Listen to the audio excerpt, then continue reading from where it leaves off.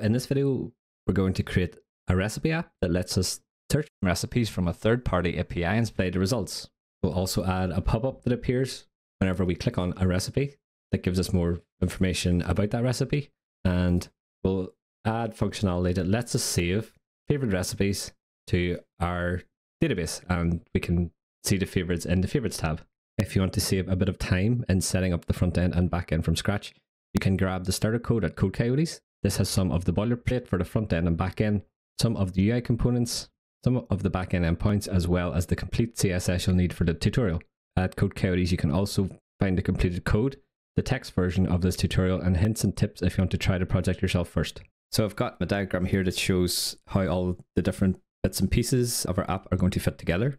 So we're going to have a React front end and we're going to have a Node backend, and these two are going to communicate with each other through some endpoints. We're going to have 5 endpoints that all live on our backend, but we can think about them in 2 different groups. The first group is going to be for the recipe search, and what that's going to do is it's going to call the recipe API and return the results based on a search query. So our front end is going to call our backend, and then we will pass on the search request to the recipe API. So we don't want to call the recipe API directly from our front end like this, because the recipe API, which is this bit, requires an API key. So an API key is like a password, and we don't want to expose this password in our front end code.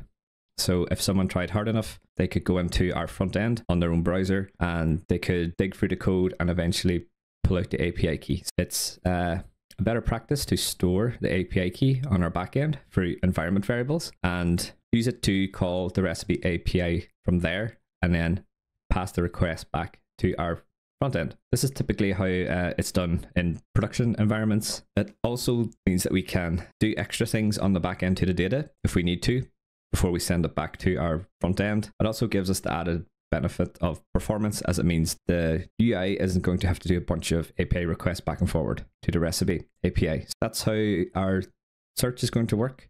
So we're also going to have a bunch of endpoints that lets us add, create, and delete favorites. So the favorites is going to be stored on our own database. Hopefully that gives you an idea of what we're going to build. And if you find this sort of overview helpful, let me know in the comments. I can go into more detail in future. Okay, so we're going to start off by creating our full stack application. So we'll create the back end and we'll create the front end, and we will connect it to a database, and then we'll go and get an API key that we will need to use to communicate to the recipe API. There's a bit to do here. If you would prefer to skip the setup, you can get the starter code from Code Coyotes, which will have this set up for you, as well as some starter code like the CSS and things like that. You'll still have to create a database yourself and get an API key yourself, but it should make the process a bit smoother. And if not, you can follow along with me here. I've got Visual Studio Code open here, just a blank window. And what we're going to do is on the desktop or wherever you want your project to live, we're going to add a new folder and we're going to call it Recipe App. And then we'll drag this in to the Visual Studio Code window, and it's going to appear in the Explorer. So what we're going to do is have our front end code and our back end code in here as well, just to make it easier to keep track of where things are and follow along with the tutorial.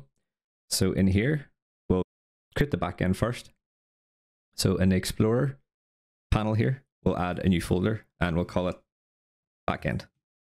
And once we've done that, what we're going to do now is open a terminal. So you can go to View and down to Terminal, and we're going to make sure that we're in the backend directory. We'll do cd backend, and in here we're going to type npm init. So this will create an npm package for us, which gives us access to all the things that we'll need to make the backend run, like Express and Node and so on. Go ahead and hit enter, and it's going to ask you to fill out a wizard thing here, but you can go ahead and hit enter for the package name, and same for the version, the description, can be skipped as well. And for our entry point, what we want to do in here is do ./source/index.ts. So we're going to be using TypeScript for this, and everything's going to be in our source folder. So hit enter, and you can skip the test command and all this other stuff. At the end, it's going to say, is this okay? And I hit enter again. And now in the Explorer panel here, if we expand the backend, you can see we have a package JSON. So if we go ahead and click into this, you can see it has all the stuff that we selected in the wizard. So that's good. Now what we have to do is install a whole bunch of dependencies to get this to work. We'll type npm I, which means npm install. And then we'll say Express. So Express is going to handle the API requests for us. And we'll say Prisma. Prisma is going to be used to connect to our database from the code. And then we'll say @Prisma/client. Prisma client lets us interact with the database in a developer friendly way using objects and types and things like that.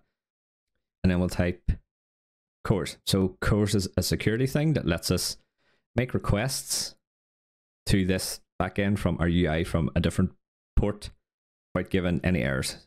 And then go ahead and hit enter, and it should install all these things for us.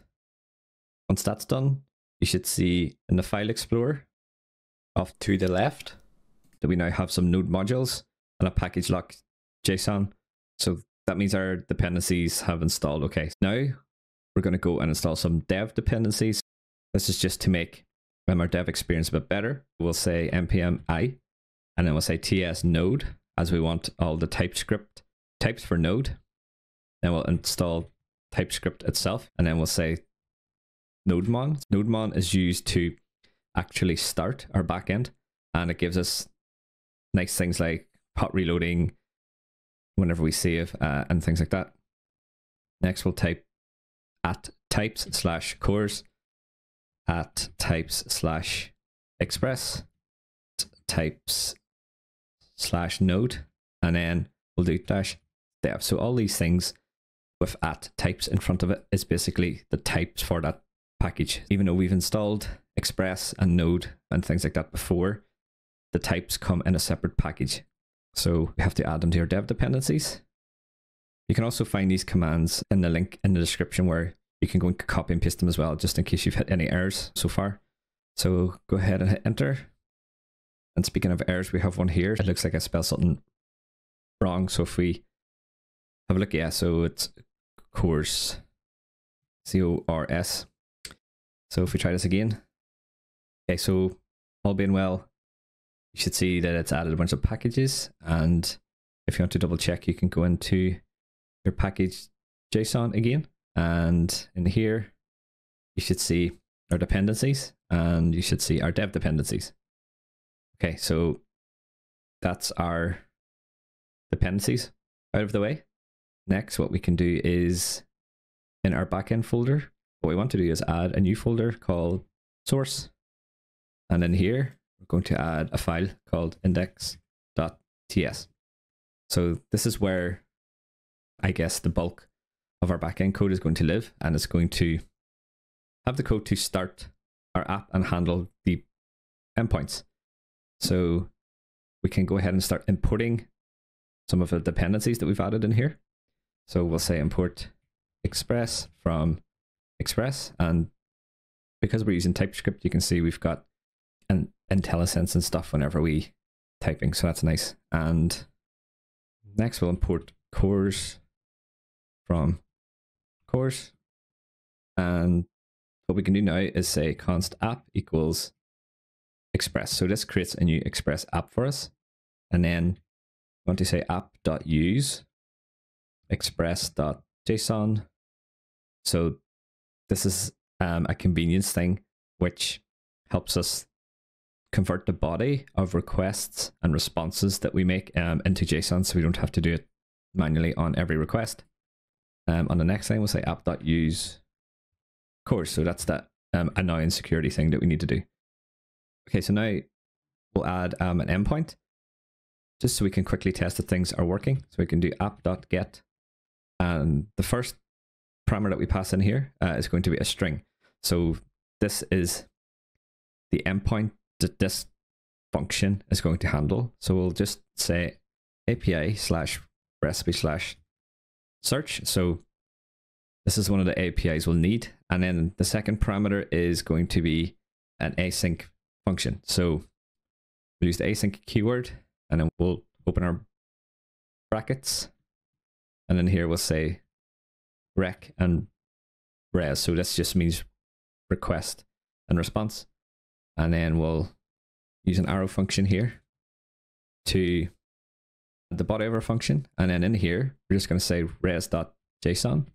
And we'll just pass an object in here, which has message and says success. All we've done here is say return a success message as part of the response whenever this endpoint is called. So we'll add more stuff to this later as we go through the tutorial just to flesh it out a bit. But for now, we just want to make sure that things are working. And outside this function, we'll take a new line. And the last thing we need to do is start the app. So we can say app.listen. And this will be a function as well. And the first parameter is going to be the port that we want to start it on. It doesn't really matter what you want to put in here, but we're going to be using 5000 for this tutorial, and that's what the starter code is going to be using as well. So just keep that in mind. And then the second parameter isn't necessary, but it's a helpful thing to have. So we'll pass a function in, and this is just code that runs after the app has successfully started. So say console.log, and then just pass some text in. So say server running on localhost, and that should be it. So now what we can do is add a command to our package.json, which makes it easier for us to start the server. If we go to package.json, and we will scroll to the scripts section, so we can delete this test one as we don't need it, and then we'll replace it with our own called start. This is the name of the command, and our command's going to be npx nodemon. So what's going to happen is whenever we type npm start, it's going to use nodemon to start our server, and it knows where our server is because we defined it in here in the main property. It knows to go to source/index.ts. So now if we save this, open up our terminal again, and then make sure you're in the backend section, and then do npm start. Hopefully it works. I got an error here which says address in use. So this means that the port is being used in a different app. I have something else started on localhost 5000. This is why we're seeing this. I just closed the other thing, and now if I start this again, it should hopefully work. Yeah, so now it says running on localhost 5000.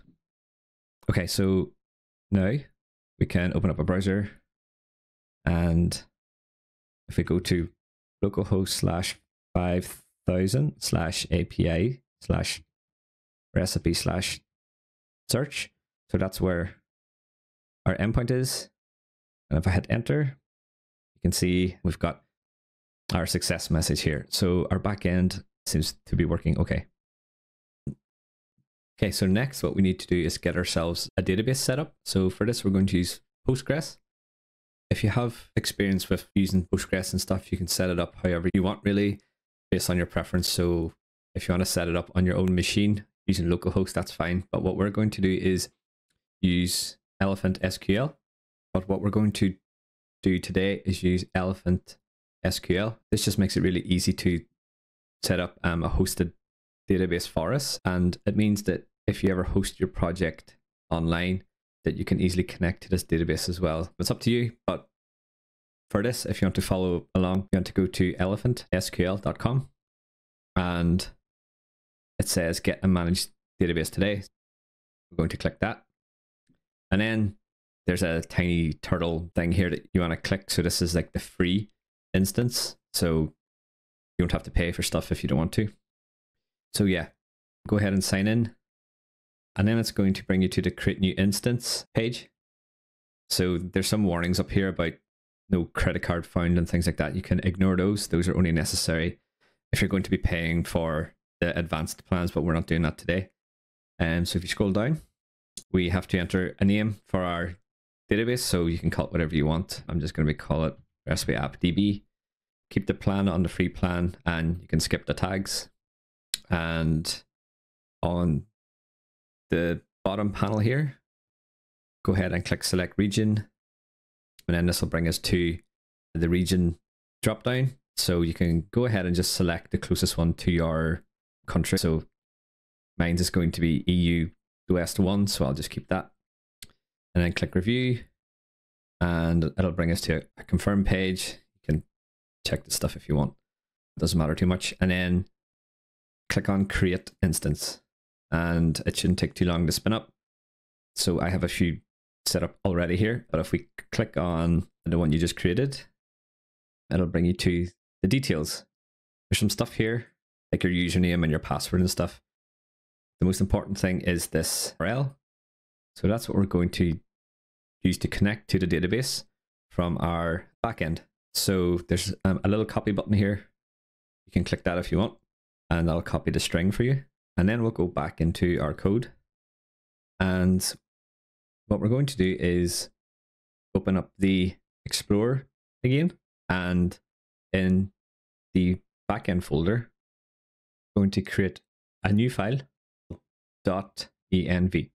So you can see that the little icon here is changed to a gear. So this is what's called an environments file. And this is where you put things like database connections, API keys, and things like that that are going to be specific to a given environment. In here, we'll type database underscore URL, and then we'll do equals. And then what you want to do is paste in the string that you just copied. So in our code, we're going to pull in this database URL, and Prisma is going to do all the heavy lifting to connect to the database for us. So we'll do that next. Also make sure that you don't check in this file. So most .env files, as it contains obviously the username and password to connect to your database. So if someone gets a hold of this string, then they'll be able to connect to your database and do all sorts of stuff, which we don't want. So you can go ahead and save this file and close out of this. Now we want to open up a terminal again. And if you have your server running, you can just stop by doing Control-C or Command-C on Mac, I think it is. And just make sure we're in the backend directory still. And in here, we'll type npx prisma init. So this is going to initialize some Prisma stuff for us using the database URL that we just added. So hit enter, and then it's got a bunch of like instructions and stuff on how to connect to different databases. You don't have to worry too much about this, as we're going to go through it step by step. But this basically means that it worked. You can see that Prisma said it would have added a database URL environment variable, but it already exists. So that's good. It means it's reading our end file okay. And then if we have a look at the file explorer, you should see we have a Prisma folder. So if we click on this, that'll have a schema.prisma. So we'll open this just to have a quick look. And in here, you can see that it's detected our data source settings from our string. It's pulled in the environment variable, and it's seen that we're using a Postgres database. This seems to be working okay. So it's usually good to check things are working every now and again. So we'll just start our server quickly and see if our API still works. So we'll do npm start. So that's good. Server running on localhost means that it started. We'll jump back to the browser, and if we go to our endpoint, localhost 5000/API/recipes/search and hit enter, get our success message back. So that's good. So as we go into the tutorial, we'll do more stuff in this schema.prisma file where we will set up tables for our favorites and perform the CRUD operations and stuff on that table. But for now, we're just going to leave it as it is. And I think we'll look at how to make an API call to the recipe app and see what that looks like. Okay, so now we'll go and get an API key for recipe API that we're going to use. We'll use this to search for recipes based on a search term and display these on the UI eventually. So if you go to spoonacular.com, you can see there's a button up here that says start now. So we'll click this and go ahead and sign up. Once you've signed up, you should hopefully see a dashboard. If not, click on the My Console button up here. And on the left-hand side, what we're going to do is go into Profile. And then there should be some stuff here around API keys. So we can generate a key and then we can show and hide a key. So what we want to do is we want to take this key and jump back into our code. And then in the File Explorer, we will go to our .env file again. And in here, we want to create a new environment variable called API underscore key. And then just go ahead and paste this in here and then click save. So now what we'll do is we'll test our API key against the recipe API just to make sure that things are working. And we will do this using an API client. So you can use something like Postman or similar if you want. I'm going to use Thunder client, which is nice because it's built into Visual Studio Code. So if you're following along, you can go into the extensions tab and search for Thunder client and install it from here. So it'll be the purple icon. And once you've done that, if you have a look on the left hand side activity bar thing, it should appear here. So it's, if you click on Thunder client, it's going to open up this little panel here. And what we'll do is click new request. So there's a few options and things that we have in here. So in the query tab, what we're going to do is add a new parameter, which will hold our API key. So we'll say API key and make sure that it's a capital K. And then the value is going to be API key that you just took from a dashboard in the REST website. It'll appear in the top here. So obviously this get URL isn't the right one. So what we'll do is we'll go back into the recipe website and have a look at the docs. So this is documentation. So there's a whole bunch of stuff that we can do with this endpoint. But the main one that we're going to look at is the search recipes endpoint. So if you click on search recipes on the left, you can see it tells us what endpoint to use. And if we scroll down, you can see the list of parameters that it gives us. What we're going to do is copy this endpoint. So everything from the HTTP right to the end. And then we're going to jump back in our code. And then we're going to paste it into the URL bar. So if we paste it like this, and if we hit send, let's see what happens. Okay, so we've got a 200 response, which is good. And it's given us a whole bunch of results. So we've got the title, and we've got an image and an image type. So this seems to be working. What we want to do is pass in a search term as well, just to filter the results, because it looks like it's given us back some default values based on something. Don't really know what. So if we look at the documentation again, you can see this top parameter called query is the recipe search query. So we can use this to specify a search term. So we'll jump back into our Thunder client again in Visual Studio, and we'll add a new parameter called query. And then we'll just put something in. Doesn't really matter. I'm going to say burgers. And if we click send again, and if we look at the response, yeah, 200 okay. And if we have a look at some of these, they should all be burgers. Yeah, so we have turkey burgers, a salmon burger, and so on. So this all seems to be working. So all we've really done is proved that our API key works and that we're able to call the recipe API without having to worry about hooking in our backend and stuff. At this point, it just makes it easier to track down any problems that we come across if we test each of the little bits in isolation. Okay, now we've got this working. The next thing we'll do is we'll call this endpoint from our backend, and we will pass in the API key from our environment variables, and we'll pass in a search term from the request that we make to our backend. So if we have a quick look at our little diagram again, we're going to be building out this bit next. So we don't have a front end yet, but we have the search endpoint in place. So we'll use this to test these two little bits. And once this is working, we can build our front end and start displaying some things. So we're in our index.ts file in our backend source folder. And what we're going to do is create a new file, which is going to hold all the logic that we'll call the recipe API.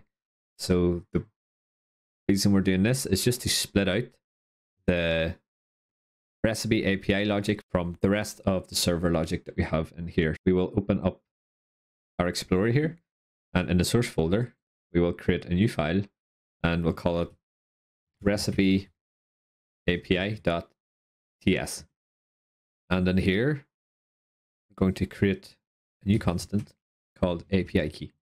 And this is going to be the API key that we saved in the environment variables. So we'll say process.env.api_key. And now we'll create a function called search recipes. So say const search recipes is equal to an arrow function, and then we'll open our braces. So this function is going to accept two parameters. And so the first one will be the search term, as we need to know what these are searched for, and this will be a string. And then the second one will be the page, as we need to know what page the front end is requesting. And this will be of type number. So in here, we're just going to do a check that says if the API key is empty, null, undefined, or whatever, then we want to throw a new error that says API key not found. So if we don't have an API key, then none of the app is going to work. So it's good to handle this case early. Next, what we're going to do is we're going to define a variable that holds the URL of our recipe endpoint. So we'll say const URL is going to be equal to URL. So we'll create a URL object, which helps us things like parameters and path parameters a lot easier, as we'll see in a second. So in here, it's going to be a string. So what we can do is go back to our request, and we want to take the endpoint. We don't want the query parameters yet. We'll add those in a second. What we want is just the base URL. So we can copy this, and then we'll paste it in here just like that. Now we have a URL. We can start adding the query parameters. So this is going to be things like the API key and the search term, and also our paged info. We'll say const query params, and it's just going to be equal to an object. And in here, we'll add our API key. So we can say API key, it's going to be API key. And if you want, you can do the shorthand version of this. So since the key is the same name as a variable, we can just say this API key, and it will automatically add the key and the value for us. And we're going to say query. So this is the query that we send to the recipe API, and we're going to get this from the search term. So we'll say query colon is going to be search term, and then the number. So this is how many recipes we want per request. And I've just taken this from the API docs. So if you have a look, you'll see this value there along with these other values that we need. So this is all in the documentation. So the number, we'll say 10. So it doesn't matter too much what you put here, but 10 for now. And then the offset is the page data. So we'll have to do some maths in here. So we'll open our braces, and then we'll say page times 10. So what we're saying here is whatever page that the front end requesting, then we want to offset or skip the page times 10. So for example, so if the UI is asking for the second page, then what we want to is skip the first page, or in other words, we want to skip the first 10 results. So that'll be 10 times 1 equals 10, and so on. So hopefully it becomes clear as we see a few examples later. And then we'll have to do toString, as our query params must be in the form of a string. Okay, good. So now we have this. What we can do is attach these query params to our URL. So we'll say url.search, and then we'll say equals new search params. Then we'll open our braces and we'll pass in our query params. Then we'll say toString just to convert the object to a string. What this is going to do is it's going to attach each of these key value pairs to the end of the URL up here. So it's going to look similar to how we've done it here, where we have a question mark and an API key equals, and then we have the ampersand and then query equals. So it just means we don't have to build this string up by ourselves, and it's a lot more cleaner. So you could add a bunch of query parameters in here if you wanted, and it would be much easier to maintain going forward. Okay, so now we've got our endpoint and our search. What we'll do now is actually make the request. So we'll open up a try catch block in here. So we'll say try catch. And the reason we do this is because we don't want our app to crash if something happens with the actual request. So any errors we get back are going to be caught in the catch block, and then we can handle them accordingly. So in the try, what we're going to do is say const search response is equal to await fetch, and then we'll just pass in our URL. So this is going to take the URL we just created. It's going to make the fetch request, and then it's going to assign the response to a search response variable. So we have an error that says, so if we have a look at the problems bit, or if you hover over it, you should be able to see the error. So we've got a problem. It says await expressions are only allowed within async functions. So that probably means we forgot the async keyword when we created the function. Scroll up, very top, yeah. So our search recipes function has to be an async function because we have async code within this function. So if you just add the async just after the first equals, scroll down to see if it fixed it, and it has. So that's good. So once this has happened, fetch request has happened, it's going to give us back a full HTTP response. But what we want to do is get the data from the body, which is going to contain all our recipes. We can do const results JSON, and then we'll just say await search response JSON. So this is going to handle it for us and assign the data to results JSON. And then what we want to do is return this. So return results JSON. So in the catch block, what we'll do is say console.log error. So if you're having any problems up until this point, have a look at the terminal in your IDE, and hopefully you'll see any problems appear there. Okay, so we've got our fetch request, and it's returning the results JSON. So now we have to call this function, search recipes function, from our own get endpoint in index.ts.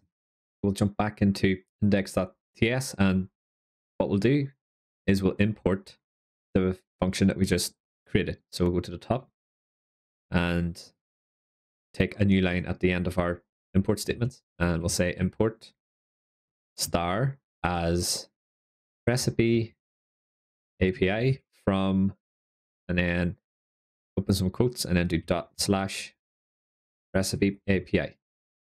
And we have a problem again. So if we have a look at our problems tab, it says, so it looks like it's saying that the recipe-API is not a module.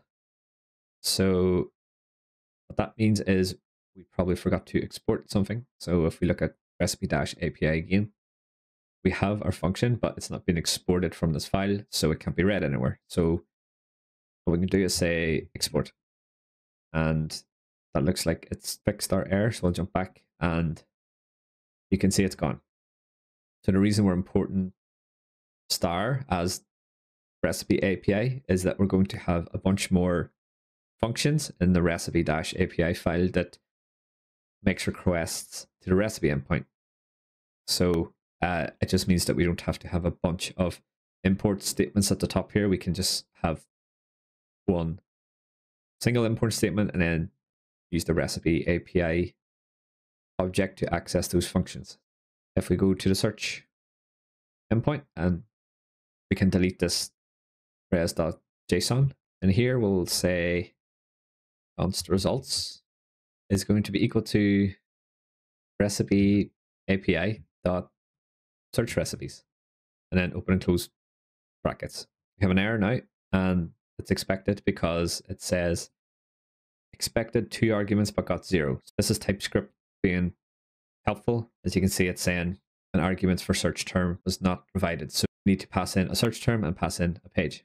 So to do this, we are going to get the search term and get the page from the request that gets sent to our backend from the front end. For example, we're going to have get request to http://localhost/API/recipe/search, and then it's going to have search term. It's going to be whatever, for example, burgers, and it's going to have a page of a number. For example, the first time the UI calls this, it's going to have a page of 1. We just need to get these values from the URL. To do this, we'll say const search term is going to be equal to request dot say request and then dot, and then we can use IntelliSense here to help us. So if we type query, this will give us all the query parameters that were sent to us, and then we'll do dot and the name of the query parameter that we want. So in this case, it'll be search term, and then we'll say as string, as we want to get this back as a string and assign it to search term. And then we can do the same for page. So say const page equals request dot query dot page as a string. And this is going to be slightly different because we said it's a string here, but if we try and pass it to our search recipes endpoint, so we'll pass in search term first and then page, it'll give us an error and says, whoops, the extra thing up here. It says problems argument of type string is not assignable to type number. So what we need to do is convert it to an int. So in here, what we'll do is we'll say parse int. So this converts a string to an int and returns the value. As you can see, the error is gone now. And the reason we have to convert it to a string first is because the query object type is strange. So if I take this away, you can see that the type can be a string or a string array or undefined. So we need to convert it explicitly to a string so that we can turn it into an int. And we'll add some error handling later on just to make sure that these values exist before we try and cast them like this. But for now, this is okay as it gets us going. Now we have the results, which we're going to get back from our new function. We can return this in the response of our get endpoint. So we have a response object up here, which we'll use for this. And then around line 15, just towards the bottom of the function, what we'll say is return res.json. So this is going to return JSON, and we have to pass in the results just like this. So it'll convert the results that we get back from the search recipes function, assign it to results, and then return the whole thing as JSON. We can delete our comment and tidy up our code a bit. Okay, so now we can test our endpoint. So you can do this a few ways. Because it's a GET request, you can use the browser, or if you want, you can use Thunder client. It's all similar, so it's probably a bit easier to see through the browser. So I'll jump into the browser here. So we want to change our URL a bit so that we are passing in query parameters along with the API request. So we have localhost 5000/API/recipe/search. And we'll do a question mark to indicate that we're passing in some query parameters. And we'll say the search term will be burgers. And then we'll use an ampersand and say page equals. So if we hit enter, we get nothing back. So something's gone wrong. Let's have a look. Let's jump back into the code. Hopefully there will be something in our terminal. Open up the terminal. Yep, there's a whole bunch of stuff. So app crashed. So if we scroll up, oh, our error was thrown. So our API key is not found. Let's have a look at that. If we open up the backend, their env file. So our API key is there. Probably just need to restart the server because environment files aren't hot reloaded. If you haven't done this already, then you've probably hit the same thing. You just want to stop the server with Control C or Command C if you're on a Mac, and then do npm start. Hopefully this fixes everything. Okay, so it started okay. And then let's have a look at the browser again. And yeah, so we'll keep the same request and hit enter. I figured out what we need to do. So if we jump back into the code, we need to install a new package. So if we stop our server again, we need to do npm i.env. So what this does is it lets Node read the environments file at runtime. So I thought this package was part of the more recent Node versions. Obviously not. So if you go ahead and install this, and the other change we need to make is if we go into our index.ts file, and we need to add the await keyword in front of our search recipe function call. What was happening here is that the code was returning before this function had completed. So the await keyword will mean that it waits for this line to complete before it returns the results. And the second problem we had was that we were seeing this error because process.env.api key was null. So the .env package will hopefully fix this. And let's try this again. Hopefully third time lucky. Let's make sure our server started. So make sure that you're in the backend folder and do npm start. And that's good. So if we go back to the browser and we'll just fix our search term again. So it was, we're searching for burgers and we want page 1.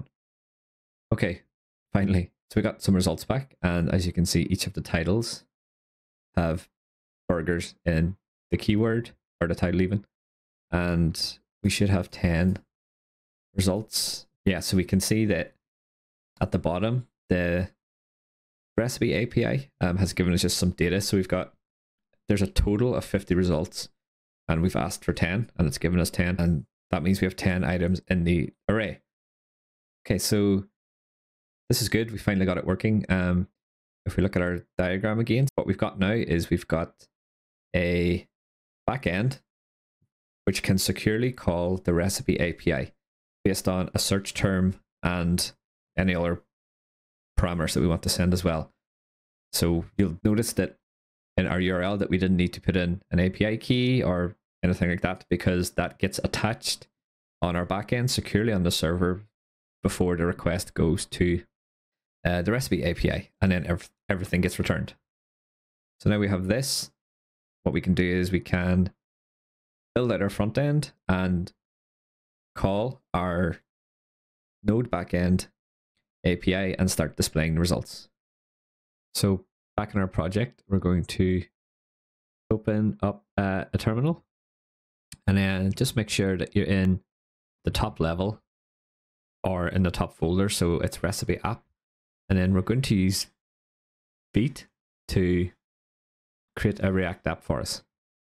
So we'll do npm Vite at latest and hit enter. And then it's going to ask us for a project name. So we'll just call this front end. So it's going to appear in our Explorer within a front end folder. hit enter, and then we're going to select React from this little list, and then we'll say TypeScript plus SWC. So you don't have to know too much about this. SWC is meant to be a faster build thing, so we'll use that. And it says done. And as you can see, we've got a front end folder in our Explorer, and it's given us some instructions down in here on what to do. So we'll do that next. So we'll do cd front end, and then we'll do npm install. Finally, we'll do npm start. And it didn't work. So what happened? Oh, it's npm run dev instead. Okay, so it worked that time, and you can see it's given us an endpoint. So this is where our app is. If you press Control and click, it should open up in a browser. Yeah, and you can see it's given us some stuff, but this is what comes out of the box when we use Vite. So we've got a counter here for some reason, and just some other stuff. So it says edit app.tsx and save to test hot module replacement. So this looks to be working. So we'll jump back into the code, and we'll keep this running, and we'll just close down the terminal, and we can close all these windows, and then we'll jump into the front end folder. So it's given us a bunch of stuff out of the box. What we're going to do is jump into the source folder, and what we'll do is, let's see, we'll go and delete the index.css file because we won't be needing that. We can delete that, and we'll go into the main.tsx and we'll delete that import so it doesn't cause us any problems. So save that, and let's see, if we go into app.tsx, it's given us that counter thing that we've seen, so we don't need that. We will delete everything in here, and we'll just create our app from scratch. So we'll do import React from React, and then we'll do const app to go to an arrow function, and in here we'll just return some JSX. We just add a div, and then we'll say hello from recipe app, and at the bottom we'll export default app, and we can save this. And if we have a look at the browser, you can see that our text appears and we're all set up. So while we're here, we'll just tidy up our style sheet as well. So if we jump back into the code, in the source folder, there will be an app.css file. This is where we'll put all our styles, and there's a bunch of stuff in here already, so we'll just delete everything. Actually, we'll keep the root class in, so we'll delete everything below that, and we'll delete everything within the root class, but then we're going to add a font family, and then we'll say, doesn't really matter what we want in here, just something that looks a bit more up to date than Times New Roman. So I'm just going to pick Helvetica and hit save, and then we'll jump back into our browser, and yeah, so the text looks a bit nicer. Back in app.tsx, we'll import this style sheet before we forget. So we'll do app and then /app.css like that, and it looks like we don't have to import React anymore, so we can remove this. Just double check everything's working, and it is. Okay, so now that we have our UI set up, what we'll do is we'll call our backend from within our front end code here, and we will display the results on the UI. So if we have a look at the finished example that I've got started here, so you can find this at Code Coyotes if you want to run it yourself. We have input here, which will take a search input. So if I type burgers and hit enter, then it's going to display the results that come back from the API. So there's a few things that we need here before we can get this working. So we need to know the search input that the user has entered, and we also need a way to display these recipe cards.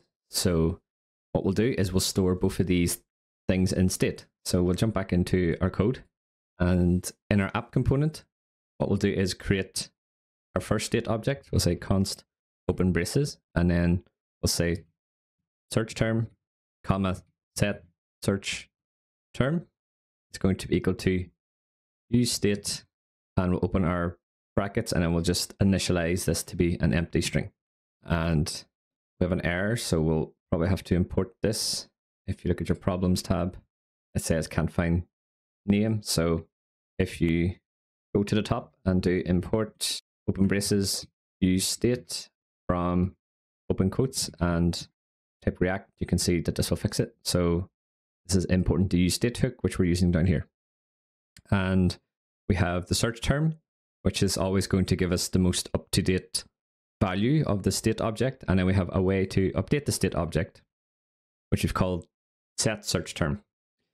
Eventually, we'll tie this into a form where we will capture the user input, but for now, we'll just hard code a value that we'll use to test our API project to make sure everything's working. So we'll just say burgers. Next, we want a way to store the recipe so that anytime the user changes their search term and the input that we'll have, that UI updates. So anytime you have something on your UI that will update based on user input or otherwise, it's a good idea to put it in state. We'll do similar to above. We'll say const open square brackets, and then we'll say recipes, comma, set recipes, and this is going to be equal to use state as well. And in here, we're going to put an empty array because we know that our API is going to return an array. So if we look at this in the browser, just to remind ourselves, we have a response object, and then the results property within that is going to have an array of our recipes. So this is what we'll end up storing in state. So we'll jump back into our code. And now what we want to do is we want to add an event handler that gets called when the user hits enter in our form. And this event handler is going to call our backend search endpoint. So just beneath our state objects, we will say const handle search submit, and this is going to be equal to an async function. So it's async because we're making an API call in here. And then we'll add a try catch block. It's a good idea to add a try catch block anytime you are making an API call, as it means we can handle any errors in the catch. So in here, we'll say const recipes. It's going to be equal to await API dot search recipes and open braces. And then we'll pass in our search term and we'll pass in a page. So we'll just default this to 1 for now. And in the catch, we'll just console.log the error. So we have a few errors here. This handles search submit and the recipes variable isn't used yet, so that's okay. And we haven't created our search recipes function. So what this API.search recipes will do when we create it next is it's going to contain the logic to call our API. So the reason we put this in a separate function is it spits out our components and our data fetching logic. So it helps to tidy up the code and it makes the things a bit easier to find. What we can do now is open up our Explorer, and in the front end source folder of our code, what we'll do is add a new file, and then we'll call this api.ts. In here, we'll create the function that will call our API search endpoint. So say const search recipes is equal to async open braces, and then it will accept the search term, which is going to be of type string, and a page, which will be of type number. And we'll open our braces and forget to make sure that this is an arrow function. Now we've got our function body. So in here, what we want to do is say const base URL. So this is going to be the URL of where our endpoint is, which is going to be http localhost 5000 /API/recipes/search.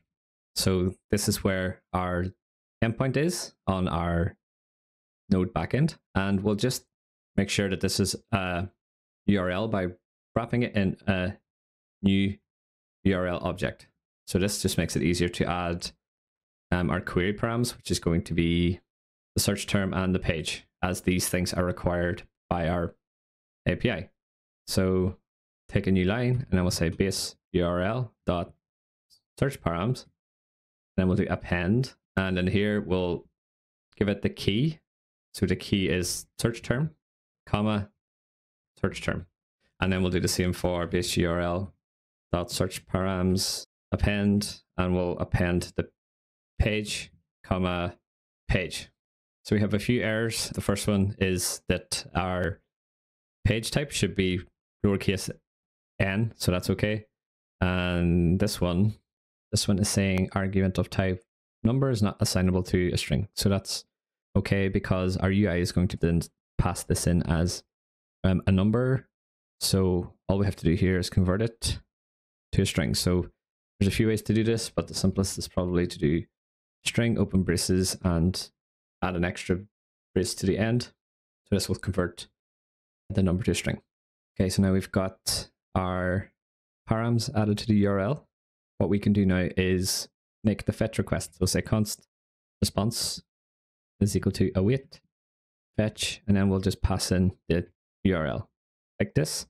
And then we'll do a check to say if response is not okay, then we will throw a new error. And in here, we'll use a template string to say HTTP error status, and then we will append the status code from the response. So say response.status. If anything goes wrong here, then we'll just throw an error with the status code, and that will give us an idea of what went wrong. If everything went as planned, then what we can do is return response JSON. So this will take the body and then return it back to whatever function called search recipes. And the last thing we have to do here is export this. When we export a function, it means we can use it within our component. So if we save this, and if we jump back to app.tsx at the top, we can do import star as API from open quotes, and then we'll do ./API.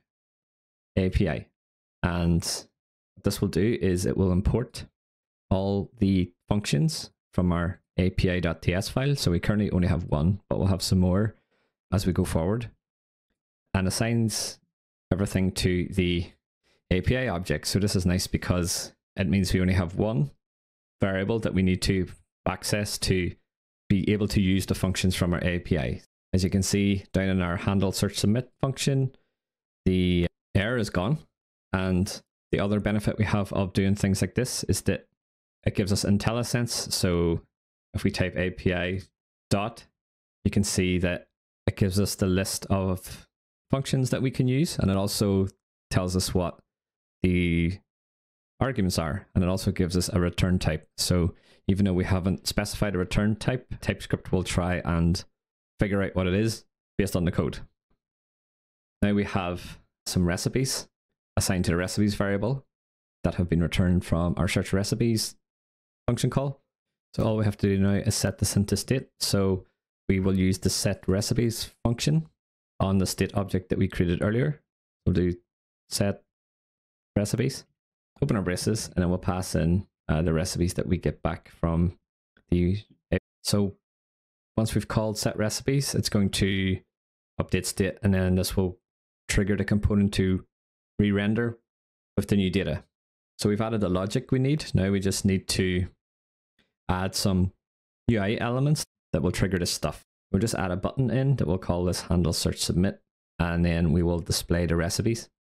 And we'll do it quite rough for now just to see things working, and then we'll come back later and add styling and CSS. So down in the return statement of our app function, we have the div that we added earlier. So I'm going to keep the div, but just delete the text within it.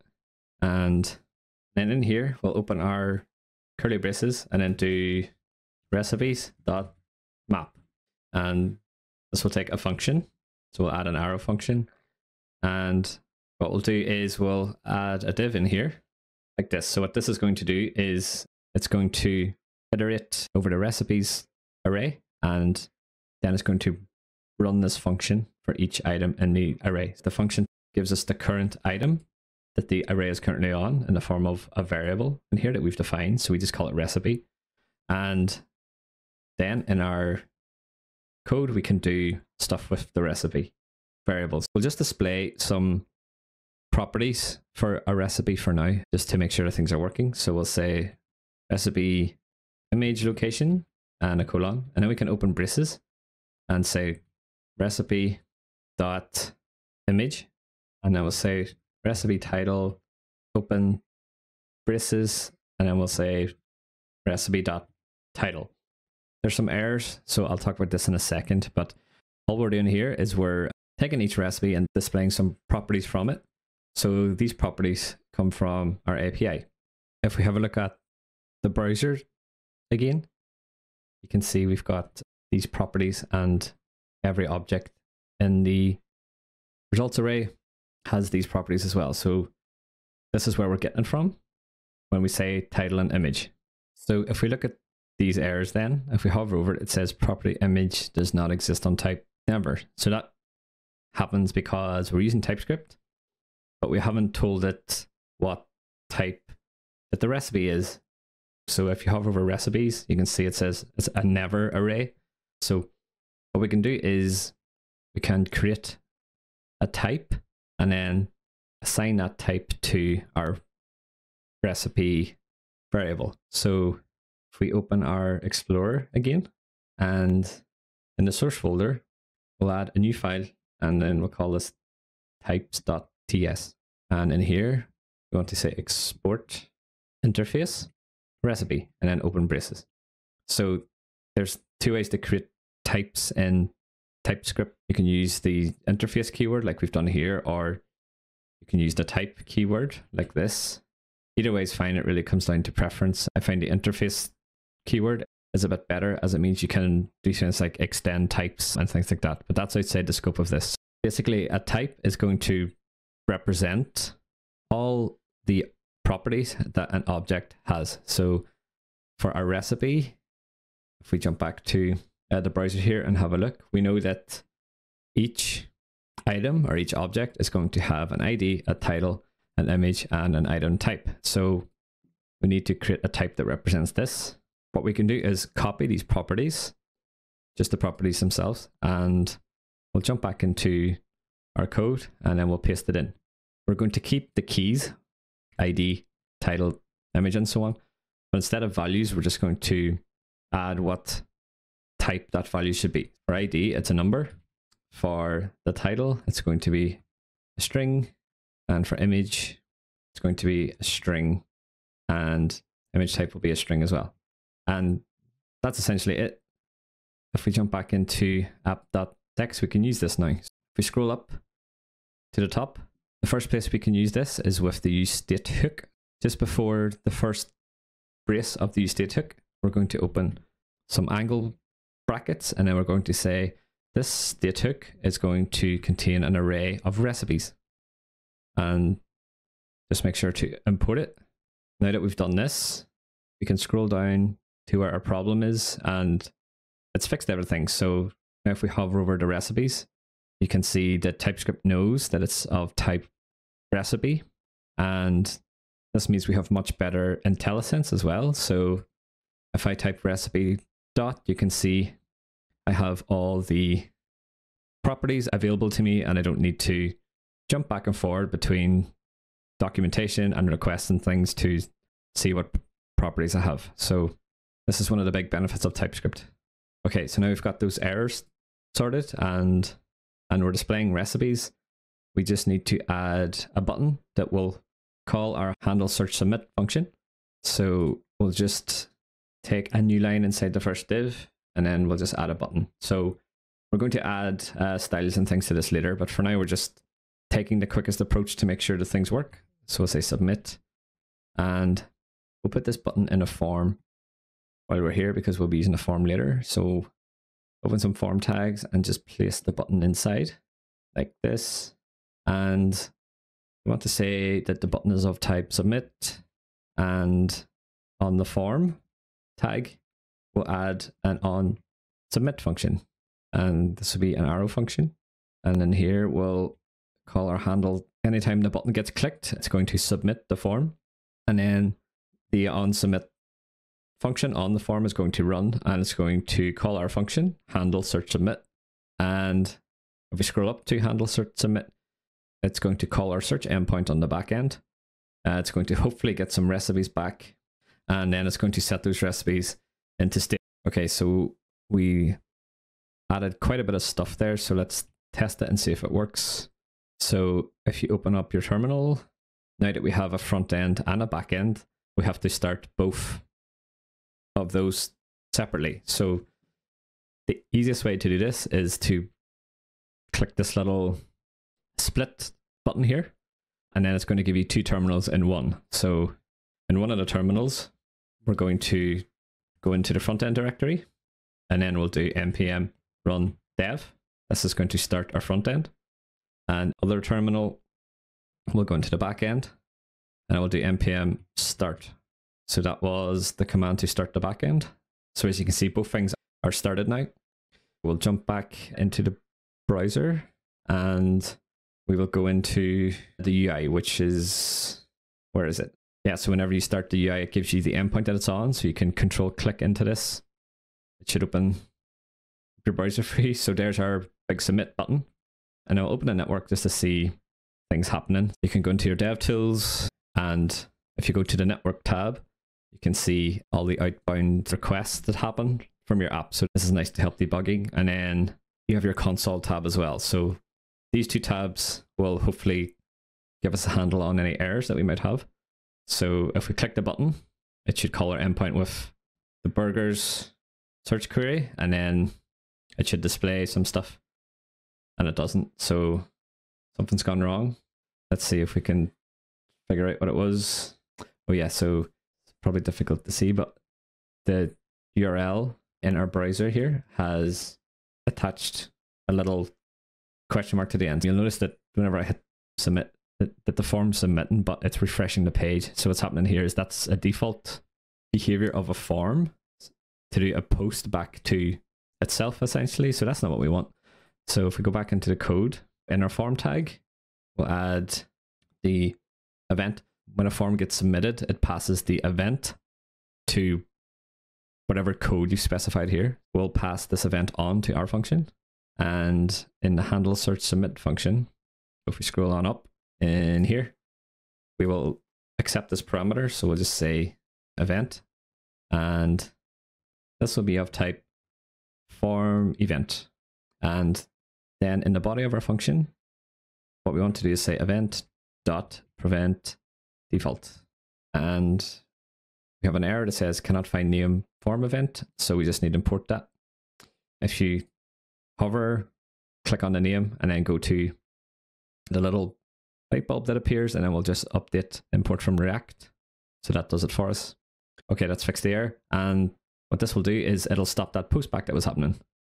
So we'll save this, and we'll go back, and then we'll refresh the page, and we'll clear our console and stuff.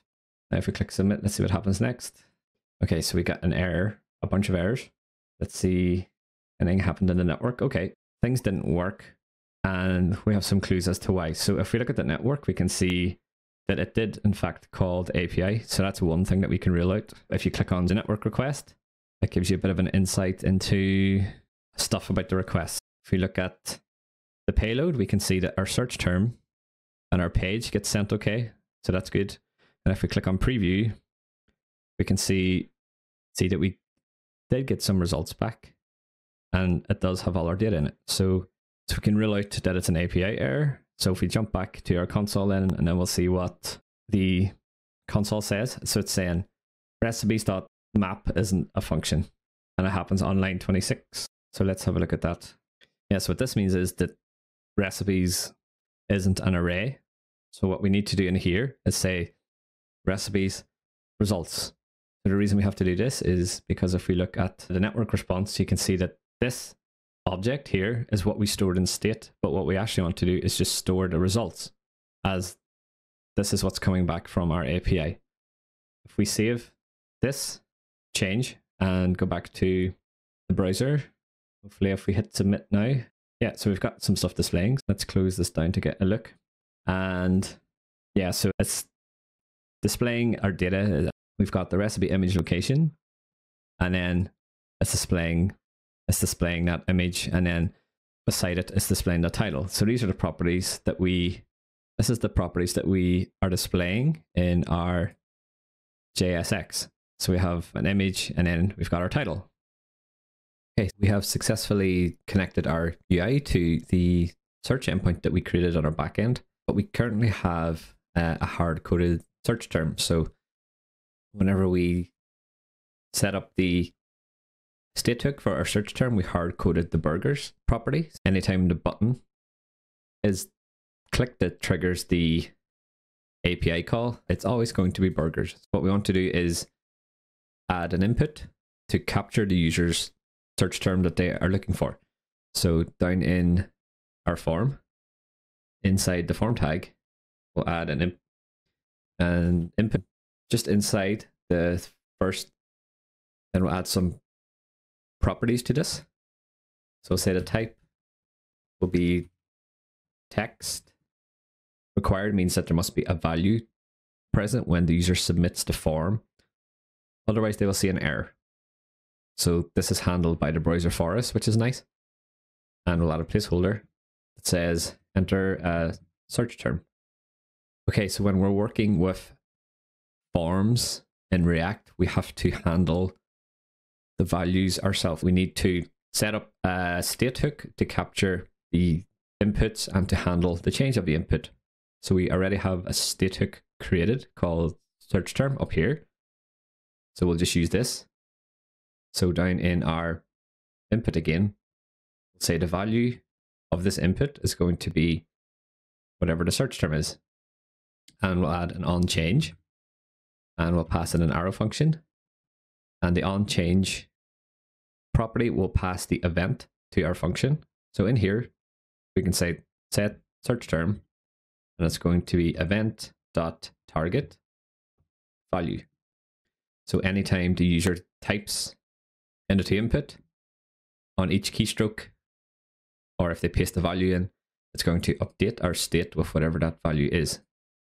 If we scroll up to our search term, we can delete the burgers field and we'll just initialize it to be empty.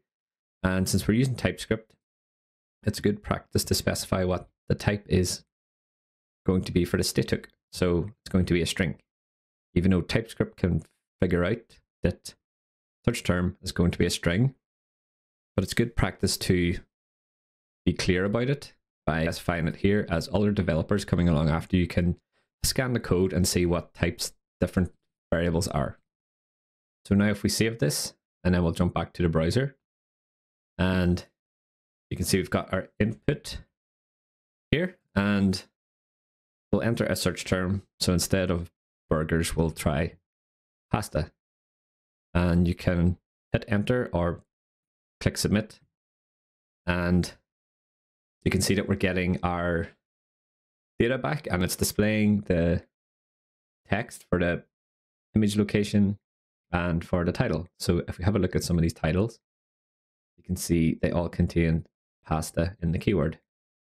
And we'll check our validation here. So if we delete the input and click submit, we get a please fill in this field thing that the browser provides for us. So that's good. Okay, next what we'll do is we'll tidy up our JSX and create the card component that will display this data in a recipe card. So if we look at the finished example, we have a bunch of cards that display the recipe. And if we go to the favorites tab, you can see that the favorites also have this card. Since we know that we're going to be reusing this logic to display the recipes, then we will create a new component for this so that we can reuse it. So we'll jump back into our code and we'll go into the source folder and we'll create a new folder called components. So this will hold all the components for our app. And in here, we'll create a new file and we'll call it recipe card.tsx. Make sure that it's tsx and hit enter. And in here, we will create a new React component. So we'll say const recipe card is going to be equal to an arrow function. And since we will be passing the recipe to this recipe card, we will destructure it in the props. So we'll say recipe in here. And since we're using TypeScript, we can define the prop types similar to what we did with the recipes. At the top, we can say interface props, and let's say the recipe object is going to be of type recipe, and it should import automatically from types. If not, you can import it yourself. And down in our component, we just have to add a colon after our destructuring and type props. In our body, we're going to type return and open our braces. So this is where the JSX will go. So we'll add a div, and then we'll give this a class name of recipe card.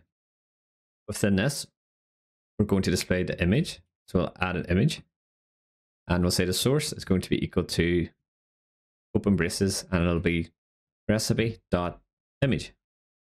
And below the image, if we look at our finished example again, so we'll have an image, and then just below we'll have the title. So we'll open up a div, and we'll give this a class name of recipe card title. And inside this, we'll add our h3, and then we'll do recipe.title and save this. And at the bottom, we'll export default recipe card.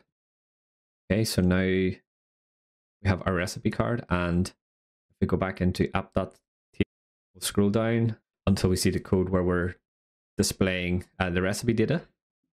And instead of this div, what we're going to do is display a recipe card. So it's going to map over the recipes array, and for each recipe we have, we will display a recipe card. So we have an error that says property recipe is missing in type, but required in type props. So what that means is that it's complaining because we haven't passed a required property. So that's another benefit of TypeScript with React components. It helps us identify when we have forgotten to add a property. So if you click just inside the component and press Control space, you can see the list of properties that it accepts. So it currently only accepts recipes.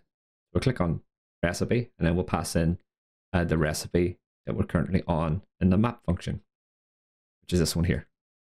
So we'll type recipe, and that fixes our errors. So we'll save this and we'll see what it looks like. Okay, so that seems to have worked okay. If we scroll down, you can see each image is being displayed, and just below it, there's a title. So this looks good so far, but we're still only getting the first 10 results back. Okay, so next we'll look at how to add the view more functionality. So if we look at our finished example, scroll to the bottom here, we've got a view more button. If we click the view more button, you can see it loads the next page of results and adds them to the end of our recipe list here. So just to remind ourselves how this works is we'll jump back into our backend, into index.ts. And if you can remember that we added a page query parameter to our recipe search endpoint.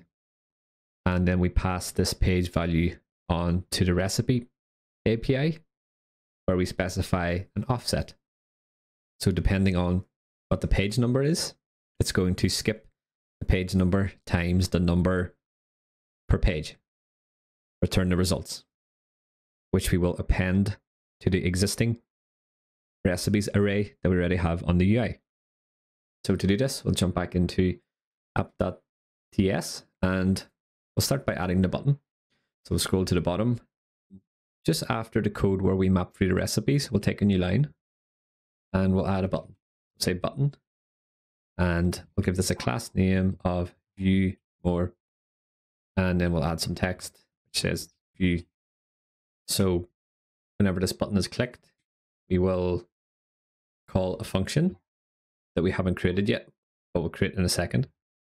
So this function will be called handle view more, just like that. So now we'll scroll up, and just outside the return function where we added our JSX, after handle search submit, we're going to create this function. So say const handle view more click, it's going to be equal to an arrow function.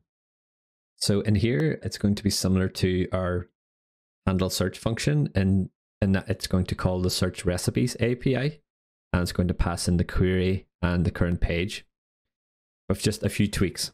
So we'll start by adding a try catch, since we will be making an API call. So in the try, we're going to say const next recipes, and this will be equal to await app.search recipes. So again, the search recipes takes a search term and a page. So we know what the search term is because we have it in state already. That's one problem solved. But we don't know what the page number is because we haven't stored that anywhere. What we need to do is we need to keep track of what page the current user is on. And we can do that by using the useRef hook. It's a good idea to keep all state related things and variables and things like that at the top, so it's easy to find them. So just after our state hooks, we will do const page number equals useRef, and then we'll initialize it to 1. So the reason we're using the useRef instead of useState is because we don't want the app to re-render anytime the page number increments. So what useRef does is that it keeps the value stored between the renders without re-rendering the entire. So it's just a bit of a performance thing.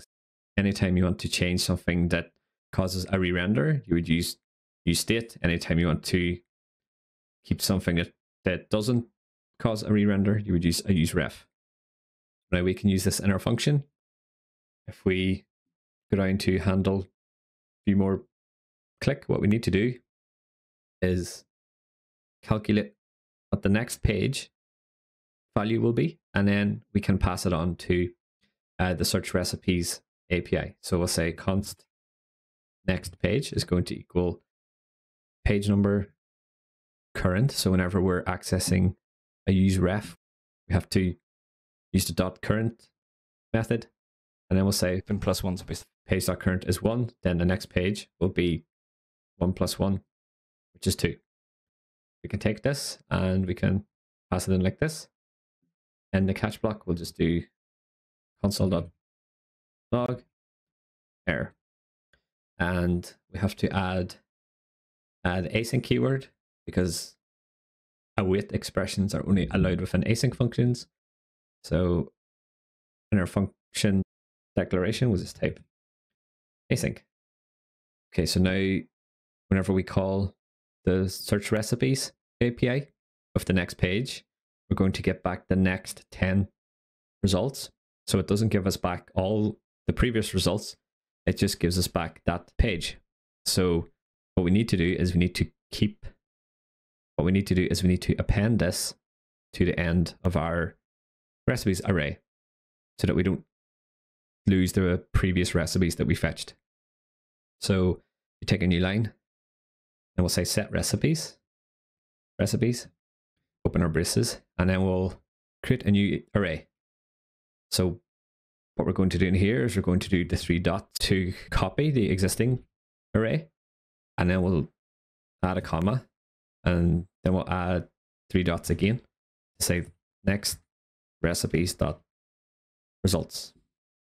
So what this does is it creates a new array, copies in the previous recipes that we currently have, and it copies the next page of recipes that we just got back from the API, and then it saves it to state. And whenever we save to state, this will trigger the app to re-render and display the new array. So the last thing we must do is we need to save the current page number.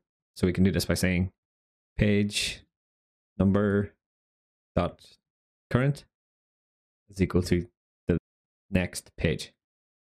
Okay, so we can save this and let's give it a go in the browser. So a few more buttons appeared. And so we'll type burgers and hit enter, and then we've got the first page back. Scroll to the bottom. If we click view more, you can see that we get the next page, and we can keep this up and it'll keep adding on to the end of the list. So that worked first time, which was nice. So there's one little change that we're going to make before we move on. So in our code, we'll go to the handle search submit function. And what we want to do is we want to reset the page number back to 1 whenever the user enters a new search term, because we don't want to mix up the new recipes and display them along with the old ones. So we want to reset everything back to a clean slate. So to do this, after we've set the recipes, take a new line and we'll do the same thing as what we did before. We'll say page number dot current is equal to 1. So now we'll do some quick tests on our app. So we'll refresh and we'll add a search term, and we'll check on the view more button. So we'll scroll down to the bottom. That looks good. And then we'll change the search term just to make sure that everything resets, and we get a fresh list back of pasta. And that looks good. Okay, so let's have a quick look at our architecture diagram. And we've added the get request for the search recipe API, and we've also added pagination, which is the green line here. So the next thing that we can do is we can add the modal that displays when we click on a recipe. So we'll jump back to our finished app again, and if we click on one of these cards, you can see we get this little modal appears, and it's got a bunch of details just about the recipe with some links and stuff. So that's what we'll look at next.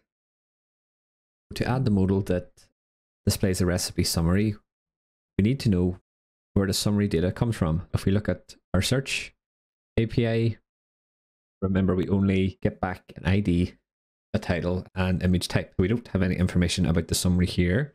But if we look at the documentation for our recipe app, you can see that there's an endpoint that they make available called summarize recipe. This generates a short description that summarizes key information about the recipe. That's what we want.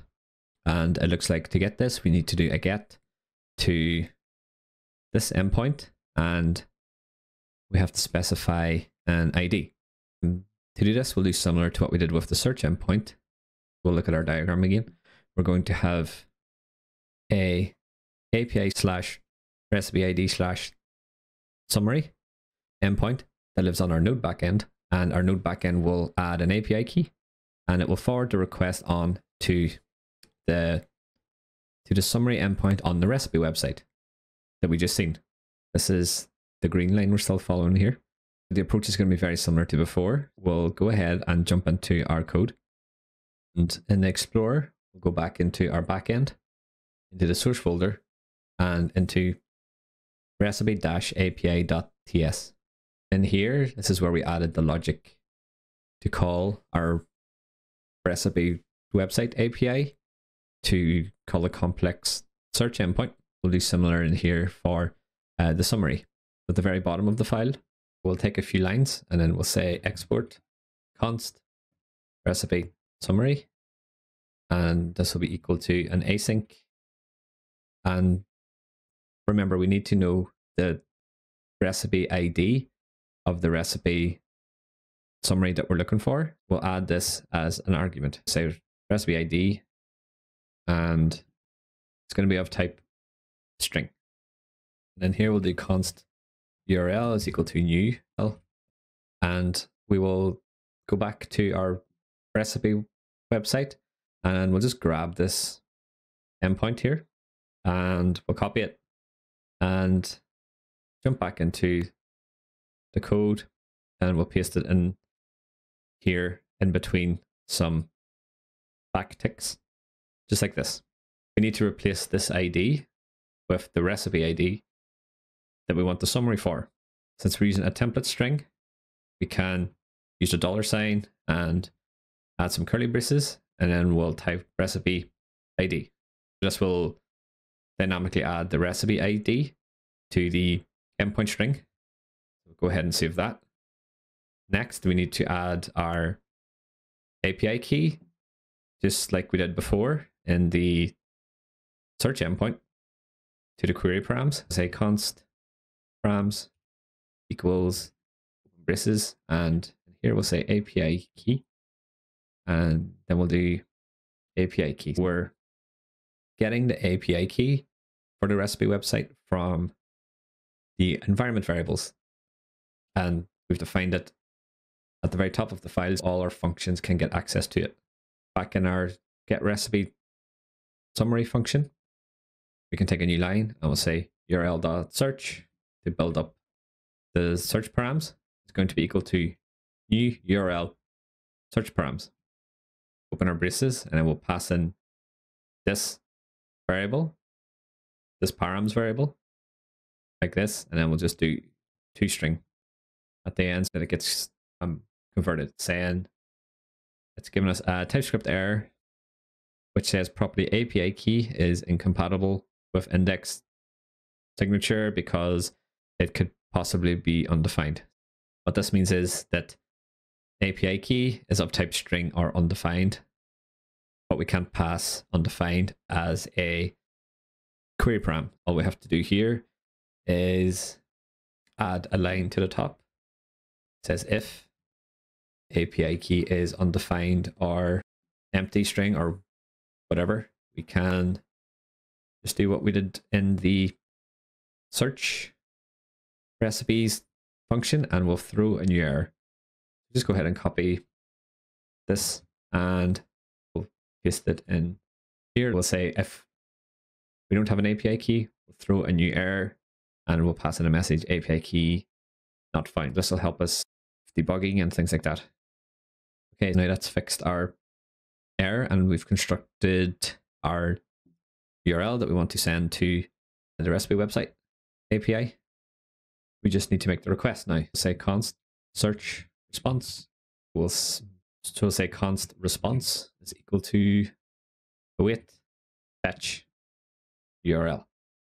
And then we'll convert the response to JSON. Say const JSON equals await response.json.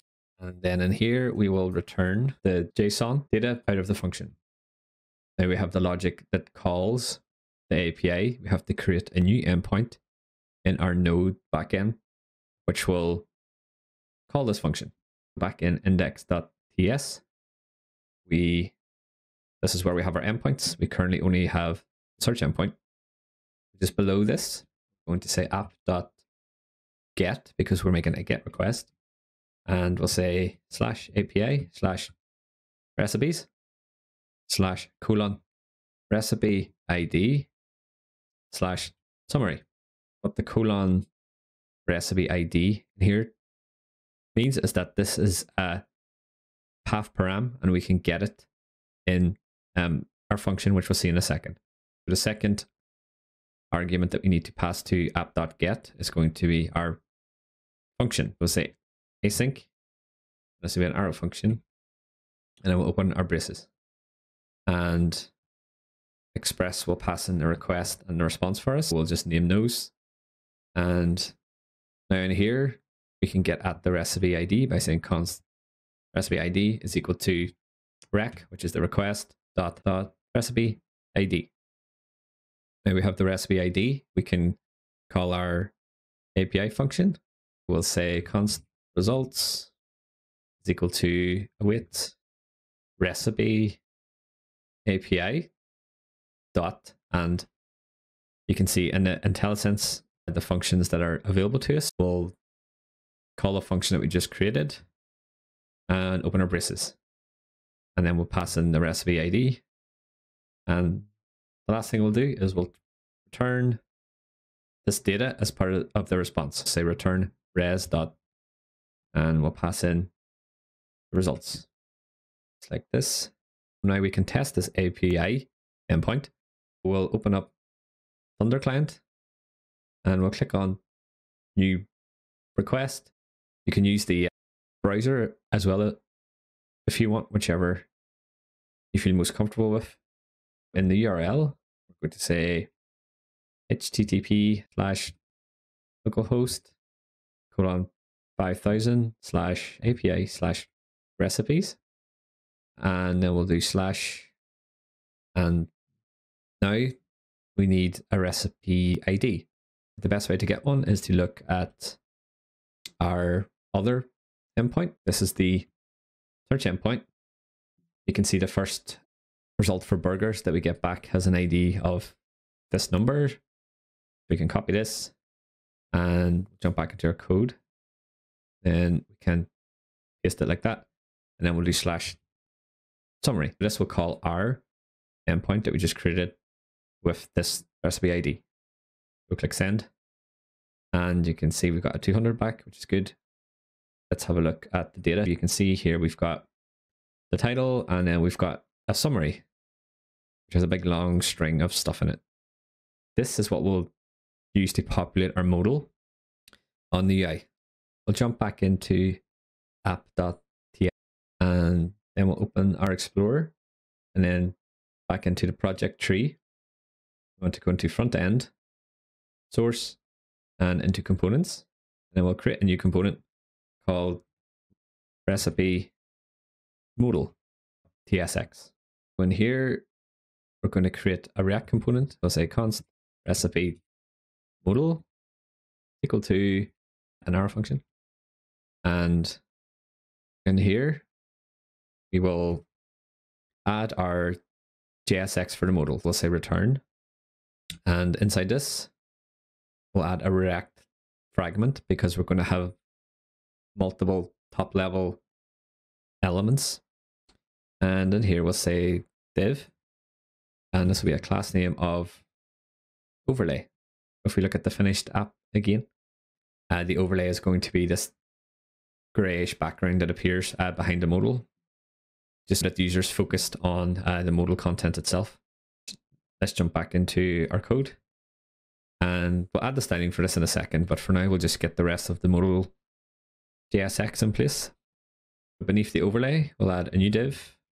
This will be a class name of modal, and inside this modal div, we're going to have another div. This will have a class name of modal content. Inside modal content, we'll have a div with a class name of modal header. This is going to have our title. Inside modal header, we'll add a h2. We'll just add a dummy title for now. We'll say recipe title, and then we'll add a span. This will be for the close button. And then we'll say class name is close button. And inside this, we're just going to use ampersand and then times and then semicolons. This is just a quick way to get a cross button in. We'll save this. And then just outside the div for the modal header, but still inside modal content, we want to take a new line and we'll add a paragraph tag. And this is going to have the recipe summary. And at the bottom, we'll export default recipe modal. Since we want the modal to be overlaid over the rest of our app, we'll have to add some styles in here. If we go into Explorer, into the source folder, and then we'll go to app.css. We haven't added any styles up until this point except the root. We can take a new line underneath, and this is where we'll add our styles. You can go to Code Coyotes if you want to copy and paste in all the CSS as opposed to typing everything out. Otherwise, you can follow along with me now. The first thing I'll do is add our overlay class. This is for the modal background. We'll say position fixed, 0, left 0, width 100%, and height 100%. What this does is it makes the div take up the whole screen and keeps it in place as we scroll. Then we'll add a background color of RGB 0, 0, 0.7. This is basically a black background with an opacity of 0.7, which means it's a bit see-through. Next, we'll add the styles for the modal. We'll say modal, and this will be position fixed as well. And then we'll say top 50%, left 50%. Then we'll say transform. Then we'll say Z index 2. Then we'll add a box shadow. Again, this basically keeps everything in the middle of the screen. And then we've added a Z index, which means to bring it to the front. And we need to add a Z index to our overlay as well. So go in here and we'll say Z index. And we'll change the Z index for the modal to be 2, actually. That it appears at the very front and that the overlay appears behind it. Okay, next we'll add the styles for modal header. This contains our title and our close buttons. We want to space these out evenly, and we'll say display flex, and we'll say flex direction row, so that things appear in a row. Then we'll say align items center. Just make sure that things are vertically centered and look even. Then we'll say justify content space between to handle the horizontal spacing. Next, we'll look at the modal content. We'll add a background color of white. We'll add padding of 2em, and then we'll add a border radius just to curve the edges a bit to give it a nice look of 4 pixels. Doesn't really matter too much about these values. And then we'll do a max width of 500. Okay, I think that should be it. Now we've created our modal and we've styled it. We will look at how to render it on our app. If we look at our finished example again, just to remind ourselves, whenever we select the recipe, we want the modal to appear. A good way to go about this is to store the selected recipe in state. Then we'll check the state value, and if we have a selected recipe, then we'll display our modal. Let's do this. We jump into the code again. We're in app.tsx now. We'll scroll to the top and we'll add a new state variable. Say const open braces, and I'll say selected recipe, comma, set selected recipe. It's going to be equal to use state. And then we'll open our angle brackets, and then we'll say this state variable can be either a recipe or it can be undefined, because we might not necessarily have a selected recipe. And then we'll add our brackets after this, and we'll initialize this to be undefined. Okay, now we have a selected recipe and a way to update it in state. We'll scroll down to the very bottom of our JSX. Just after the button, we're going to add some logic to conditionally render the modal based on if we have a selected recipe or not. We'll open some braces. Then we'll say select the recipe. Then we'll add a question mark.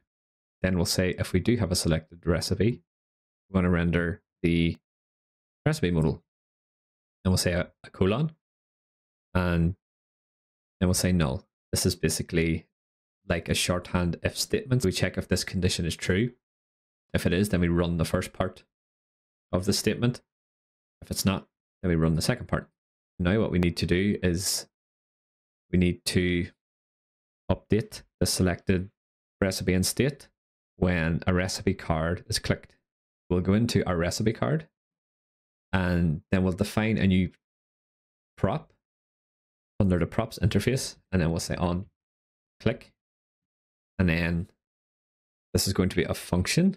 We can define an arrow function, and this function doesn't return anything, so we'll say void, and this function will have to accept a recipe, and it's of type recipe. All we're doing here is describing that the onClick prop that gets passed to the recipe card has to be a function that accepts a recipe and doesn't return anything. Back in app.tsx, you can see we have an error now, and it says that our onClick function is required, but we haven't passed it in. We can do that now. We'll say onClick, and this will be equal to an arrow function. And what this function will do is update our selected recipe. We'll say set selected recipe, like this, open our braces, and then we're going to pass in the recipe that we're currently on in the map function to this function. Paste in recipe just like this and save. Now if we go to the browser and we search for something, if we click on a recipe, we should see the modal, and we don't.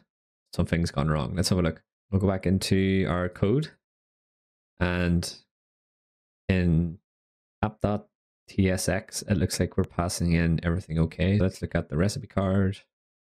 And yes, what's happening is we've passed in the onClick function, but we haven't actually added it to anything here.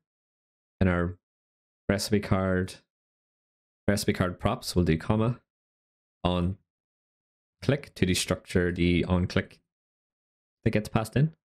And at the very top level of the card, because we want this onClick to happen regardless of where the user clicks, say onClick is equal to onClick.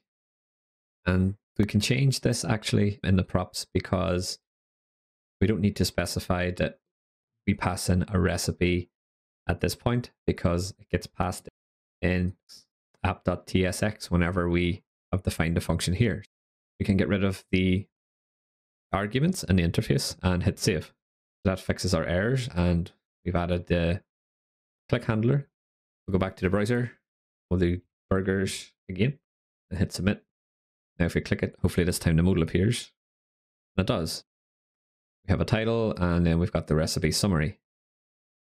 So now that we have the modal working, what we're going to do is, whenever the modal opens, we're going to call our summary endpoint that we created and get the recipe summary data, and then display it here instead of displaying these hard-coded titles. So to do this, we'll go back into our code, and we'll go into the recipe modal. In here, we're going to create a state object to hold the recipe data so that we can display it whenever we make our API call. We'll say const recipe summary, comma, set recipe summary. This will be equal to use state, and we'll open and close our braces. And we'll have to import the use state hook from React. As always, it's good to specify a type for our state hook. Since this is a custom object, we'll have to create our own type. Just like before, we know that when we make a request to the recipe API, as you can see in here, whenever we call the summary API, it's going to give us back an ID, a title, and a summary. What we can do is take these properties, and we will create a new type from it. We can go ahead and copy the properties. We'll go into the Explorer. In our front-end folder, we'll go into types, under source, and in here, we'll create a new type. We'll say export interface recipe summary. And we'll open and close our brackets. Then we can paste in our properties. And then we'll just change the values. We'll keep the keys just like we did in our recipe type up here. For ID, it's going to be a number. For the title, it'll be a string. And for the summary, it'll also be a string. And we'll save this.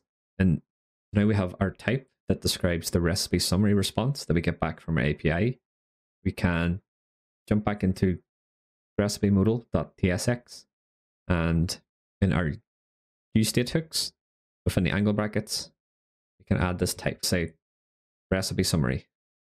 And now that we've done that, it means that we can use the recipe summary variable in our JSX. Instead of recipe title, we can open our braces and we'll say recipe summary dot title. Now the actual recipe summary is a bit interesting because if we look at it again in the request response, you can see that it's a string, but it's got lots of HTML in it. There's some bold tags here. If we scroll down, you can see we have links and so on. There's a built-in React property that we can add to our JSX to display a string containing HTML as actual HTML. What we'll do is we'll type dangerously set inner HTML.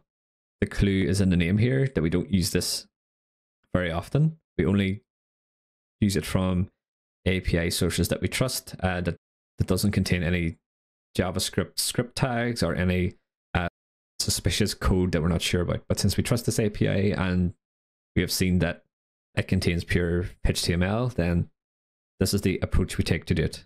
In here, we open our curly braces and then we do a double underscore, type HTML, and then colon. Then we'll type recipe summary dot, and then we just delete the text that we added before in our p tags and save. We're getting this error because recipe summary could potentially be undefined. What we can do is we can add a conditional if statement here that says if we don't have a recipe summary, then just return some empty JSX. And if we scroll down, you can see that's fixed the issue and we can get rid of the question mark that the IntelliSense added for us. Okay, so now we have a way to display recipe summaries. We need to actually fetch the summary based on the selected recipe that the user clicked on. We're going to add this logic within our recipe modal, and we want this to happen when the component loads for the first time, or in other words, whenever the modal opens. Underneath our state hooks, we're going to add the use effect hook. We'll say use effect, open our braces, and in here we'll add an arrow function and pass in our function. Then we'll say const fetch recipe summary is equal to an async function, which will be an arrow function. The reason we need to create a function within the use effect hook is because use effect can't be async at the top level. I think it gives an error. Yes, if you put async at the top level, it says use effect callbacks are synchronous, blah, blah, blah. And then it says put the async function inside. It gives us an example of how to fetch data. We have a fetch data function here. It gets called straight away. It's a bit strange, but that's what they tell us to do. So that's what we'll do. Inside our fetch recipe function, we're going to add a try catch block. And then we'll say const recipe summary is going to be equal to await get recipe summary. And then we'll pass in a recipe ID. And once we've got the recipe back from our API, we will set this into state. Say set recipe summary recipes. I've named this backwards, but hopefully you get the idea. And then in the catch block, we will just do console log any errors. And just outside of the fetch recipe summary function that we just created, we're going to call the function. We'll do fetch recipe summary, open and close brackets. We have two things that we need to do next is that we need to write the actual fetch request and we need to get the recipe ID. So we'll write the fetch request first. If we open up our Explorer under the frontend source folder, under API, this is where we wrote the code that calls the search recipe API. We'll do the same for the summary API call. We'll take a few new lines down here. And we'll do export const get recipe summary, which is what we called our function in our component. And this will be a recipe. This will be an arrow function, and we'll accept the recipe ID as a string. Next, we'll define the URL of the endpoint. We'll say const URL equals, and then we'll say new braces, and we'll do this a bit differently than before because we're working with path parameters.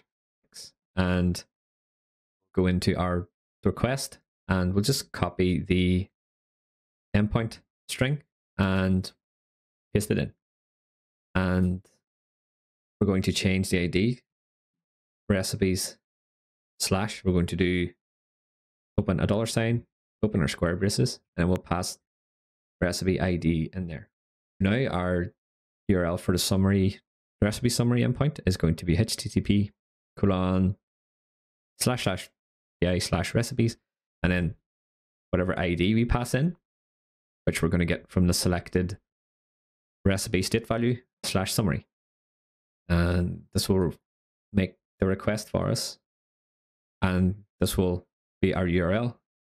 We'll do const response is equal to await fetch, and then we'll say URL, and then we'll take a new line, and we'll say if the response is not okay, and we'll throw a new error that says http error !status response dot status.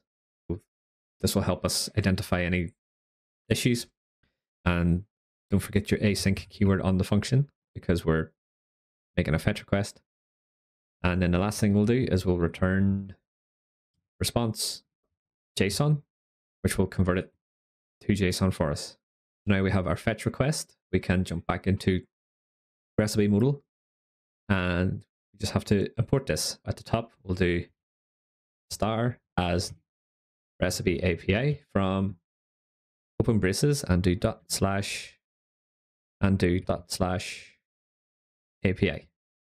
And down in our use effect hook where the error is, we'll type recipe API dot, and that should fix it. Okay.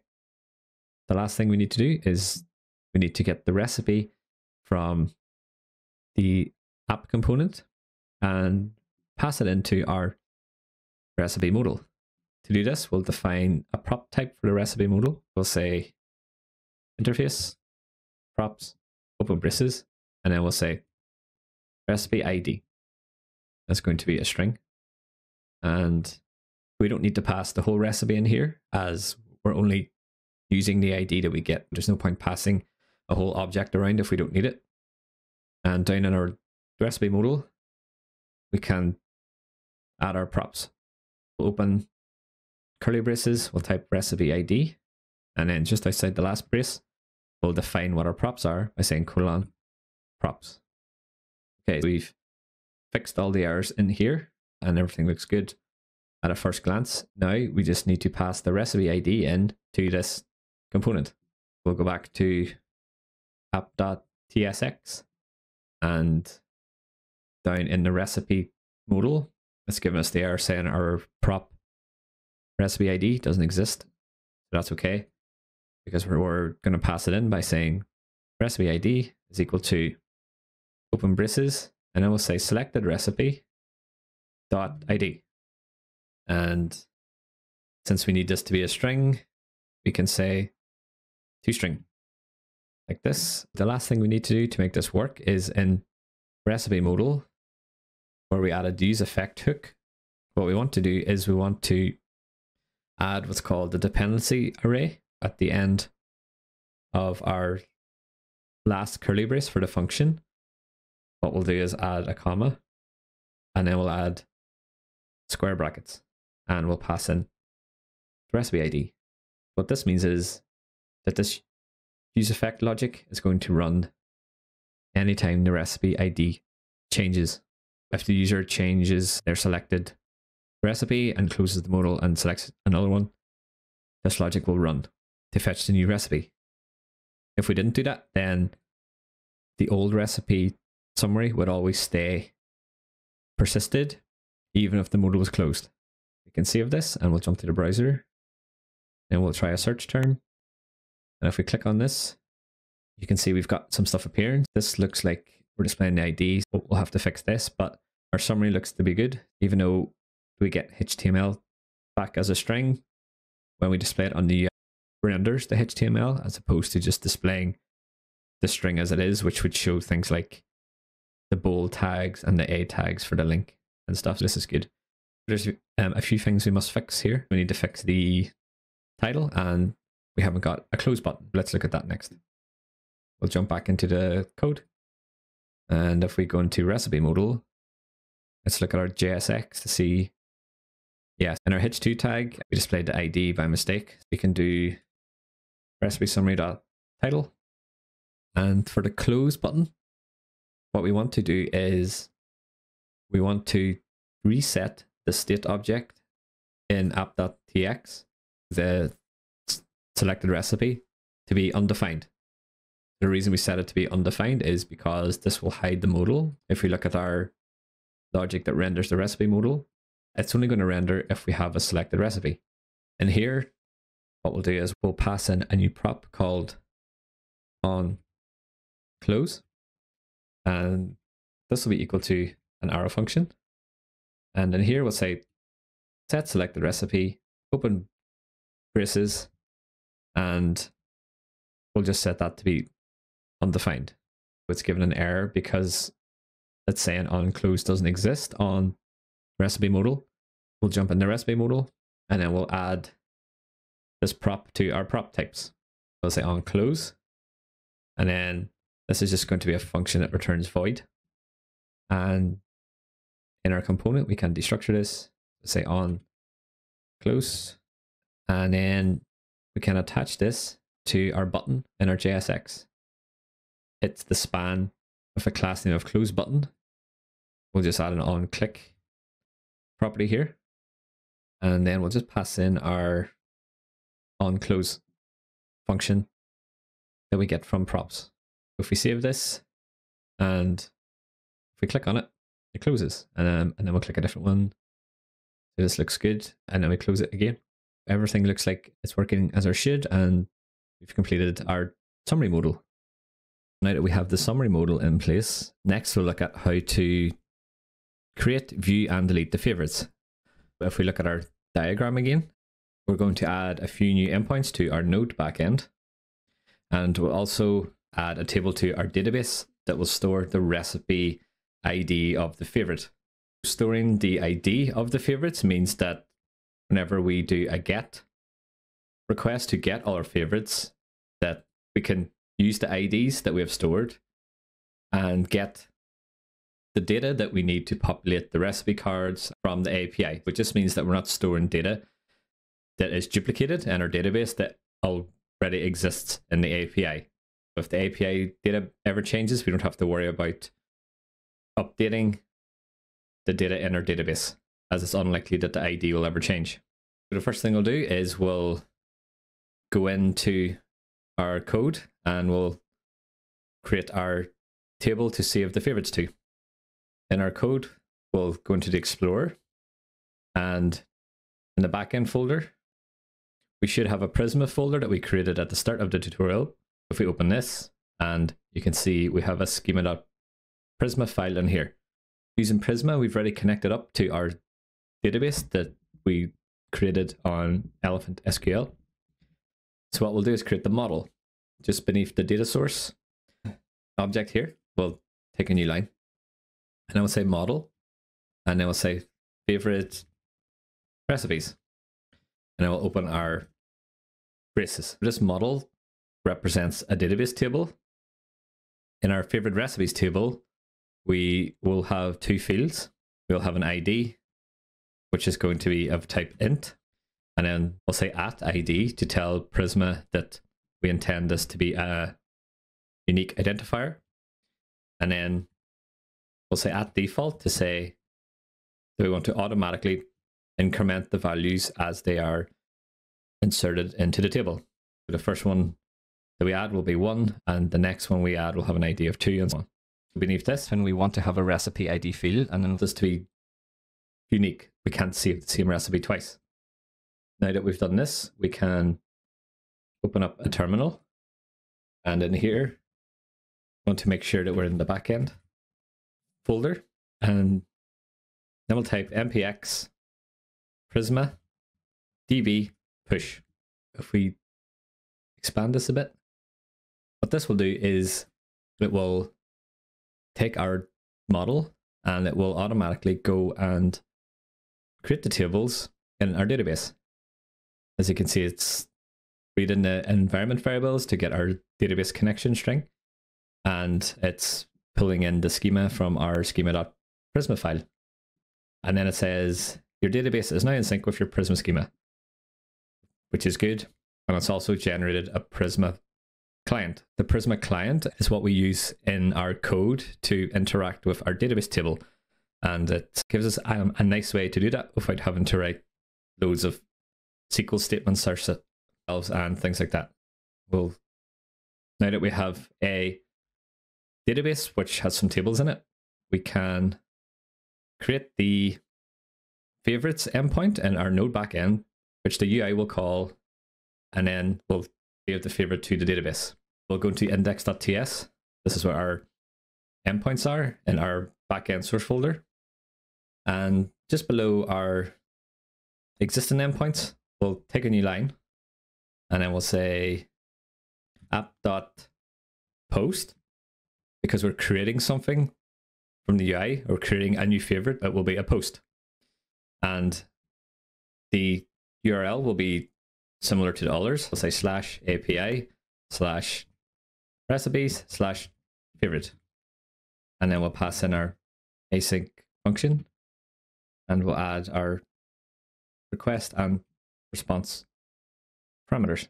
In here, whenever this endpoint gets called, it's going to have a recipe ID in the request body. We need to get this by saying const recipe ID is equal to request.body.recipe ID. Once we have this, we can add a try catch statement in here. In here, what we will do is we will use the Prisma client to save the new recipe ID to our database. First, we need to import Prisma client. We'll scroll to the top, and just below our code to create a new app, we'll say const Prisma client is equal to new Prisma client. And we have to import it. We'll say import open braces Prisma client, and then outside the braces we'll say from open our quotes at Prisma/client. This Prisma client gets generated whenever we ran the command to sync the database, and now we can use this in our endpoint. We'll scroll back down to our app.post code, and then in the try, what we'll do is we'll say const favorite recipe, going to do await Prisma client dot, and then if we type F, you can see that IntelliSense has given us the name of the model that we created in our schema.prisma file, the favorite recipes table. We can perform a bunch of operations on it. Like here, what we want to do is say dot create, and then we'll open our braces, and inside here we'll add an object.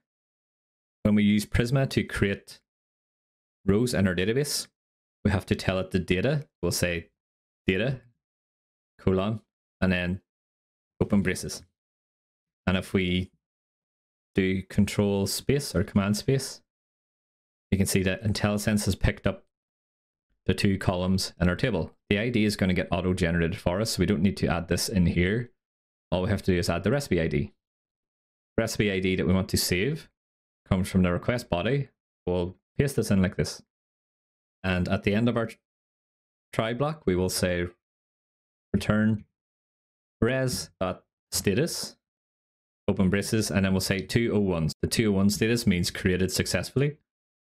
And then we'll just return the recipe that was created by Prisma back to the front end. And if we get any errors, what we'll do is we'll console log the error. We can see what happened. And then we'll return res.status. And we'll say 500, which means something went wrong on our backend. And then we'll say JSON, and then we'll just return a generic error message, which says error, oops, something went wrong. We don't want to return the error back to the front end because this could contain a lot of sensitive information, such as IDs and table structures and things that could be used to perform SQL attacks and all sorts of scary stuff like that. We'll just send back a generic error message, and on our server, we'll still be able to see the log ourselves to help with debugging. Okay, now we have our new endpoint, and we're saving the favorite to our database. We can test this endpoint using Thunder Client or Postman. We can't use the browser for this one because the browser doesn't let us do post requests too easily. If you go into your client, create a new request, and then we'll change the method here to post. And then it's going to be, for the URL, we'll do http localhost 5000/API/recipes/favorite. And in the little tabs just below here, we have to add the body this time.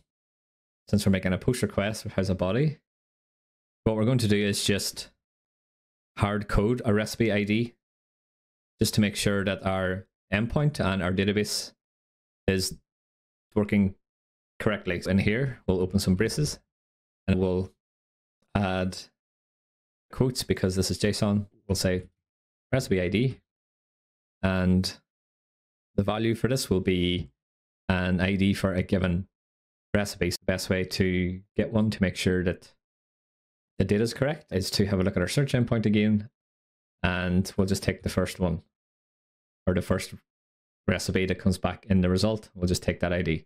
We'll jump back to the code and we'll paste this in here as a number. Now if we try this, if we expand, you can see we've got our favorite recipe. It was just created in the response. It's got an ID of 2 and it saved the recipe ID. It looks like things have worked. So what we'll do is we'll jump into the browser here where we've created our database. And if you go to ElephantSQL and select the database that you created, on the left hand side, you can see there's a browser button here. If we click this, it brings up a thing that we can use to query the database. If you click on table queries and select favorite recipes, you can see it has one row. This looks like it's all good. If we click execute, you can see that we have one row and it's our recipe that we just created.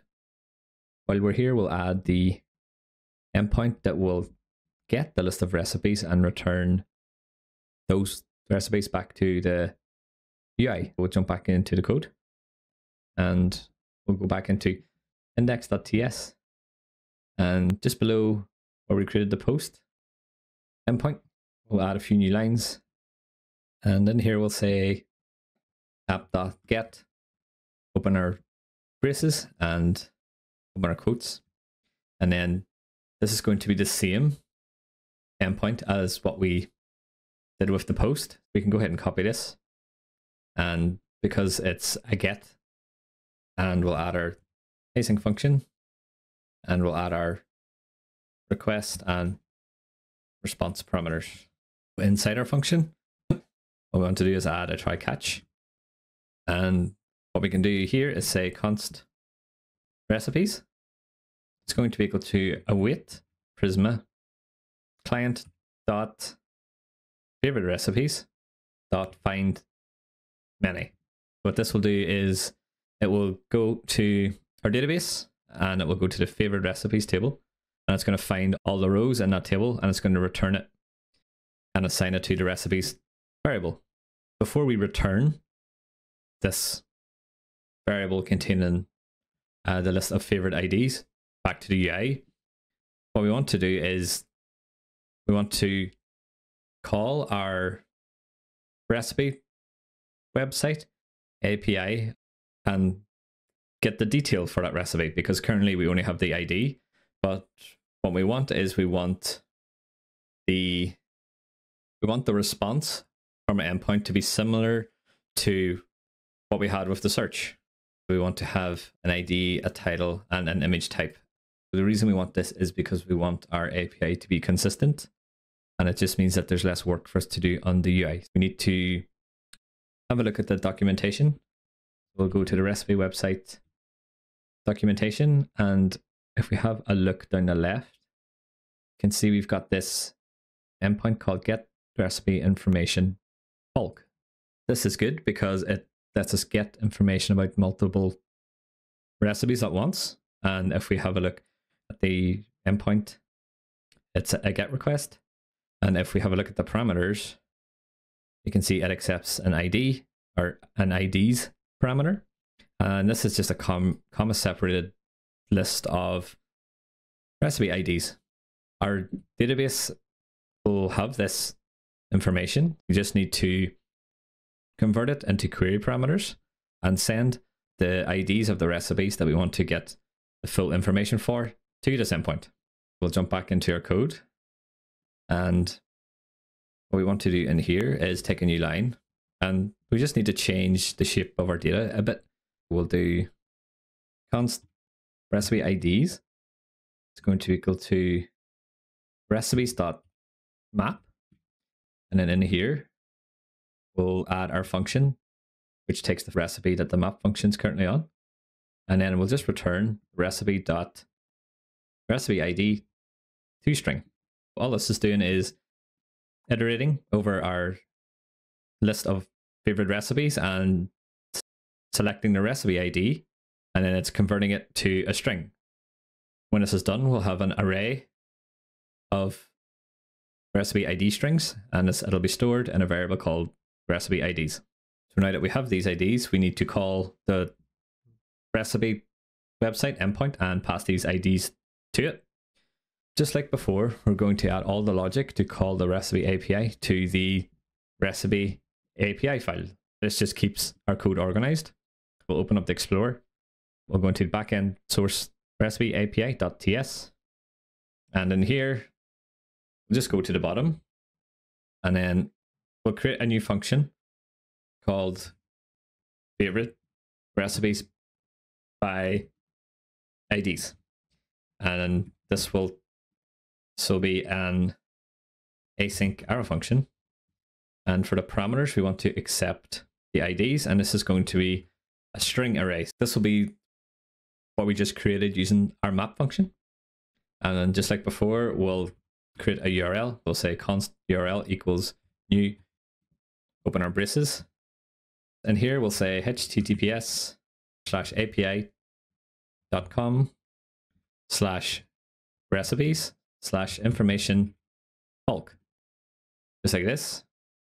And we'll add our query params, say params equals, and it'll be an object. And then in here, we'll add our API key, and then we'll add our IDs. So we'll say IDs, colon, and then this will be IDs, which we are passing in, join. This will join all the elements in the array, and then we'll pass in some quotes, and then pass in a comma. This is just going to convert our array into a string, and all the elements will be separated by a comma.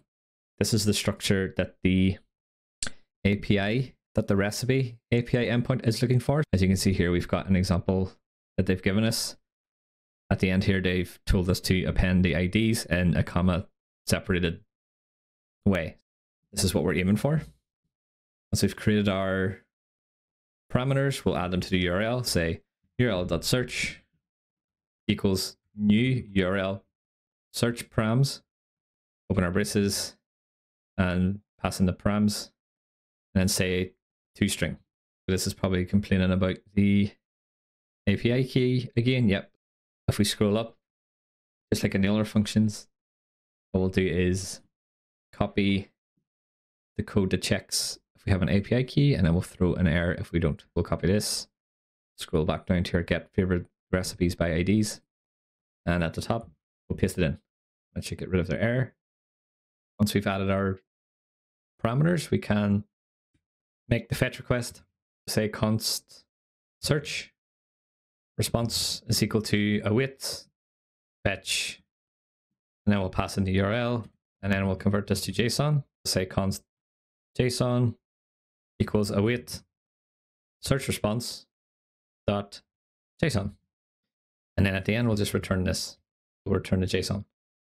After we've done that, we can do return, and then we want to add an object in here this time, and then we'll add the results to a results properties. This just means that the API response from our favorites endpoints will match the rest of the endpoints that we've created.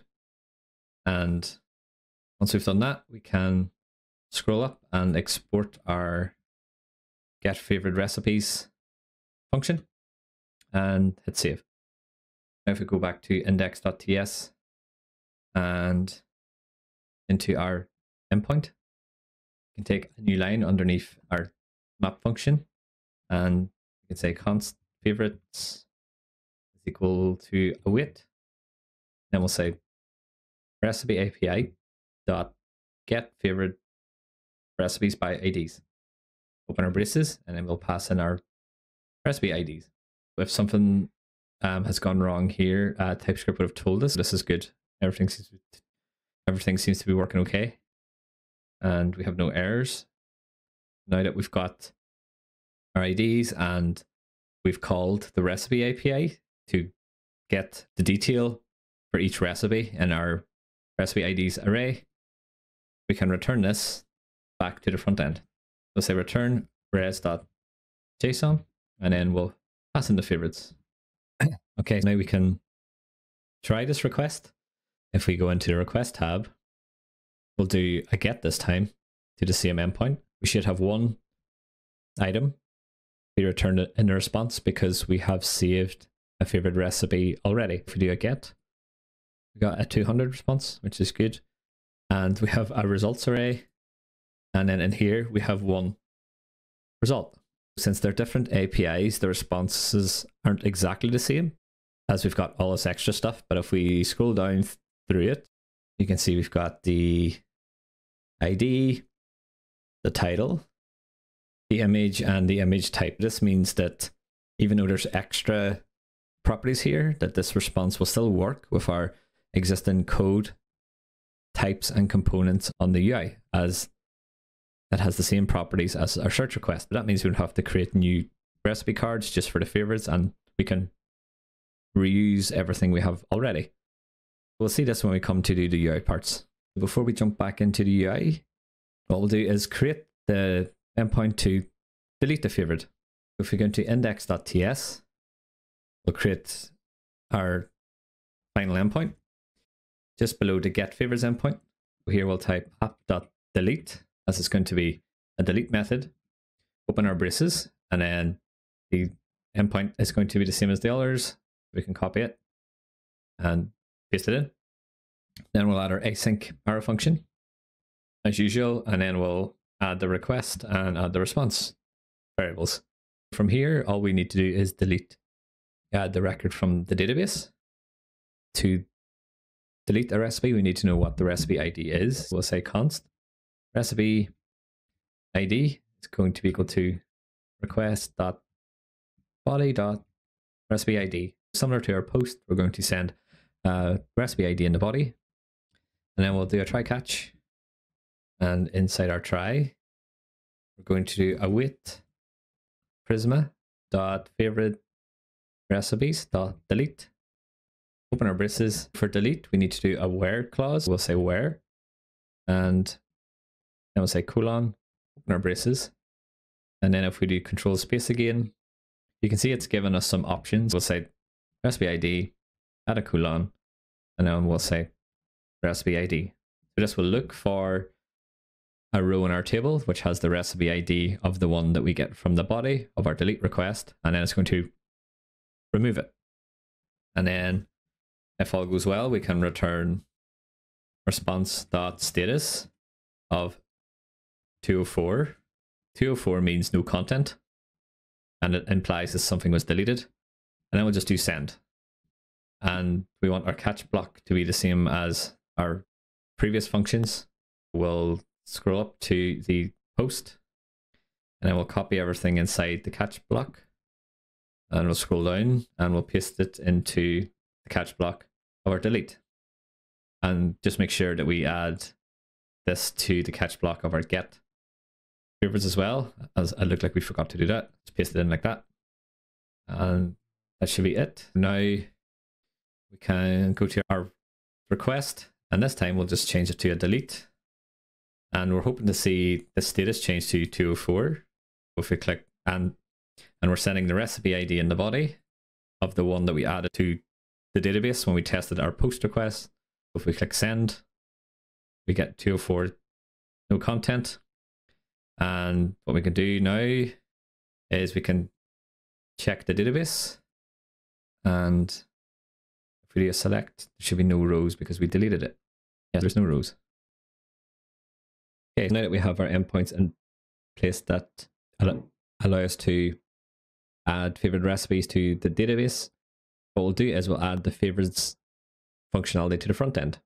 So if we look at the finished example, you can see in our favorites tab, if we click on it, then the UI updates to display the recipe cards of our favorite recipes. The first thing we'll do is we'll add the functionality for the tabs into our app, and then we'll add the logic to fetch the favorite recipes when the app loads. We'll jump back into our code, and we're in frontend source app.tsx, and because we need to know what tab the user has selected, we're going to store this in state. Just below the existing state objects, what we're going to do is say const open square braces, and then we'll say selected tab, and we'll say this will be equal to use state. And then we'll open and close our brackets. In here, what we can do is create a new type to ensure that selected tab can be one of two values, either search or favorites, because we have a search tab or a favorites tab. Just above our app function, we'll take a few lines and then we'll say type. We'll use the type keyword to specify the type this time. We'll say type tabs is going to be equal to search or favorites, and those values will be strings. And then what we can do is use this type back in our useState hook that we just created. Just before the braces, we'll add angle brackets, and then we'll say tabs. This is helpful as it means that selected tab can only ever be search or favorites. If we try to initialize this to something else, let's say hello, it's going to give us an error that says argument of type hello is not assignable to parameter of type tabs. If we set this to search, the error disappears. This is helpful as it catches bugs early. If we misspell search, for example, then it'll tell us. It also means any developers coming in after us know that even though selected tab is a string, it can only be one of two values, and that's search or favorites. And if we decided to add more tabs in here, we could update the type and it would take effect down here as well. So that's just an extra benefit of using TypeScript. Now we know what the selected tab is. We can add the markup for the tabs and add the logic to change a tab.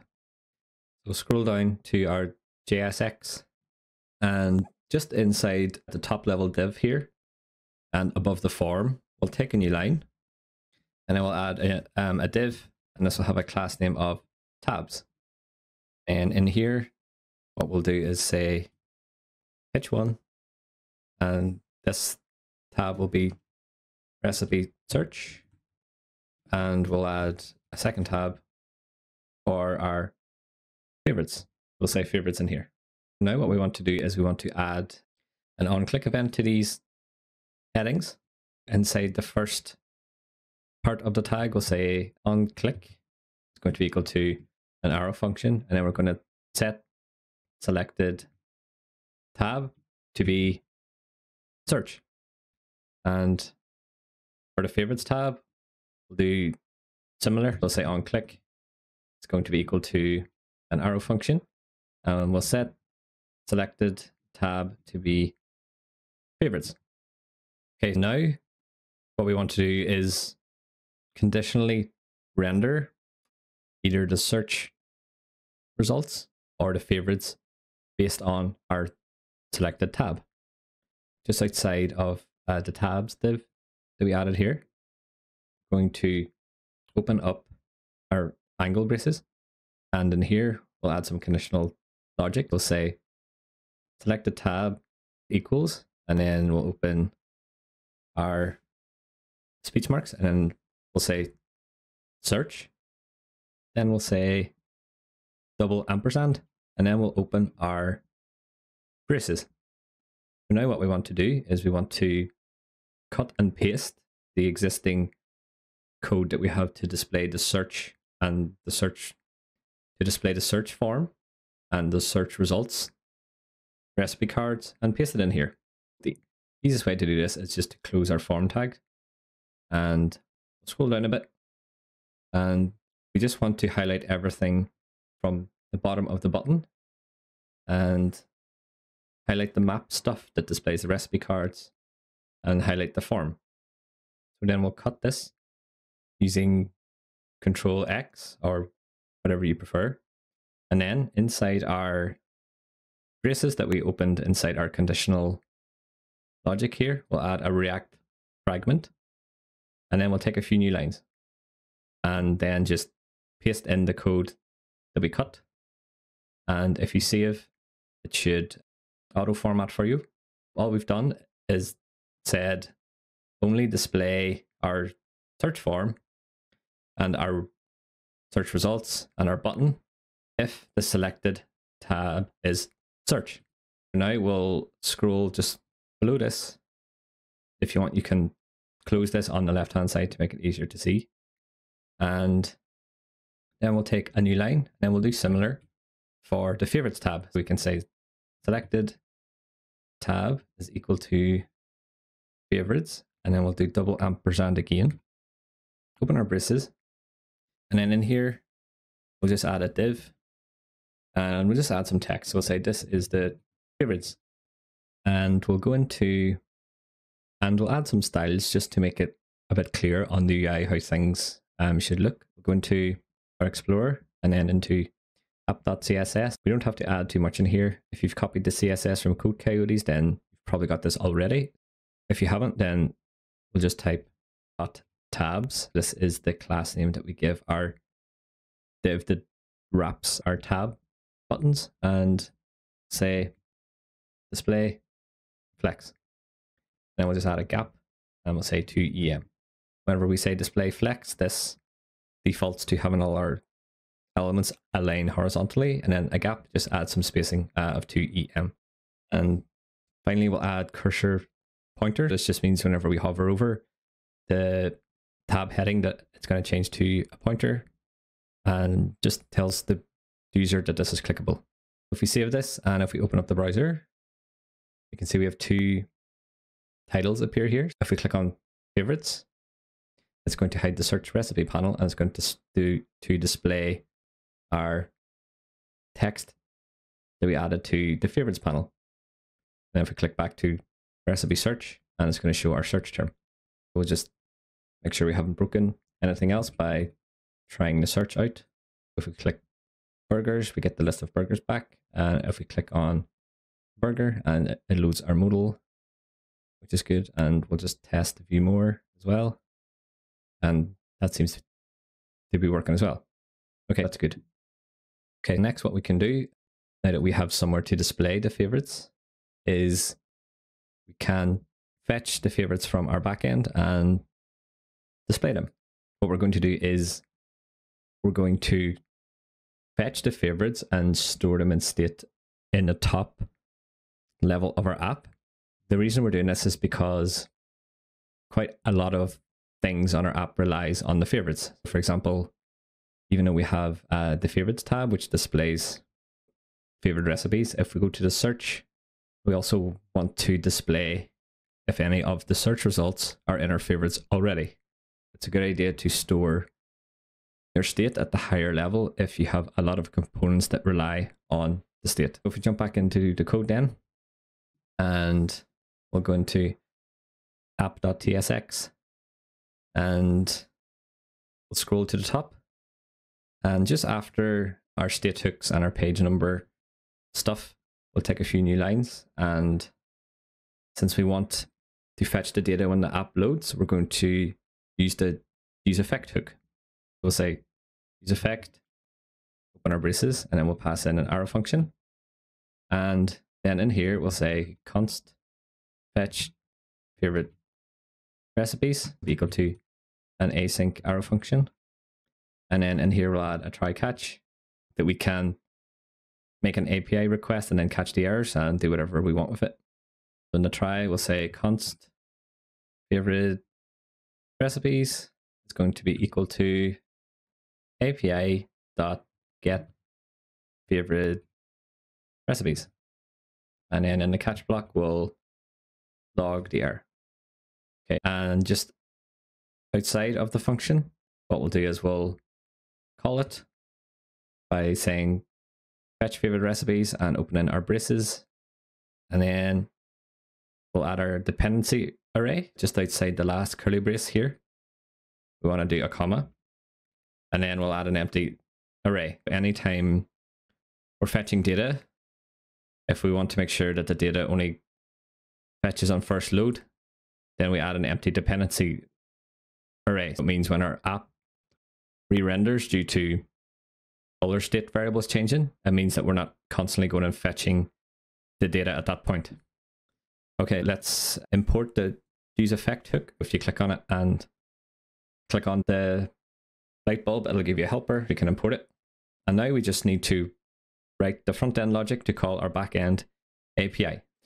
If you remember back, we have a API class or file that we had separated out from our components to handle all the API call logic. If we jump into that, if we go into the file explorer, and if you go to frontend source api.ts, you can see we have a few functions in here already. Our search recipes and our get recipe summary.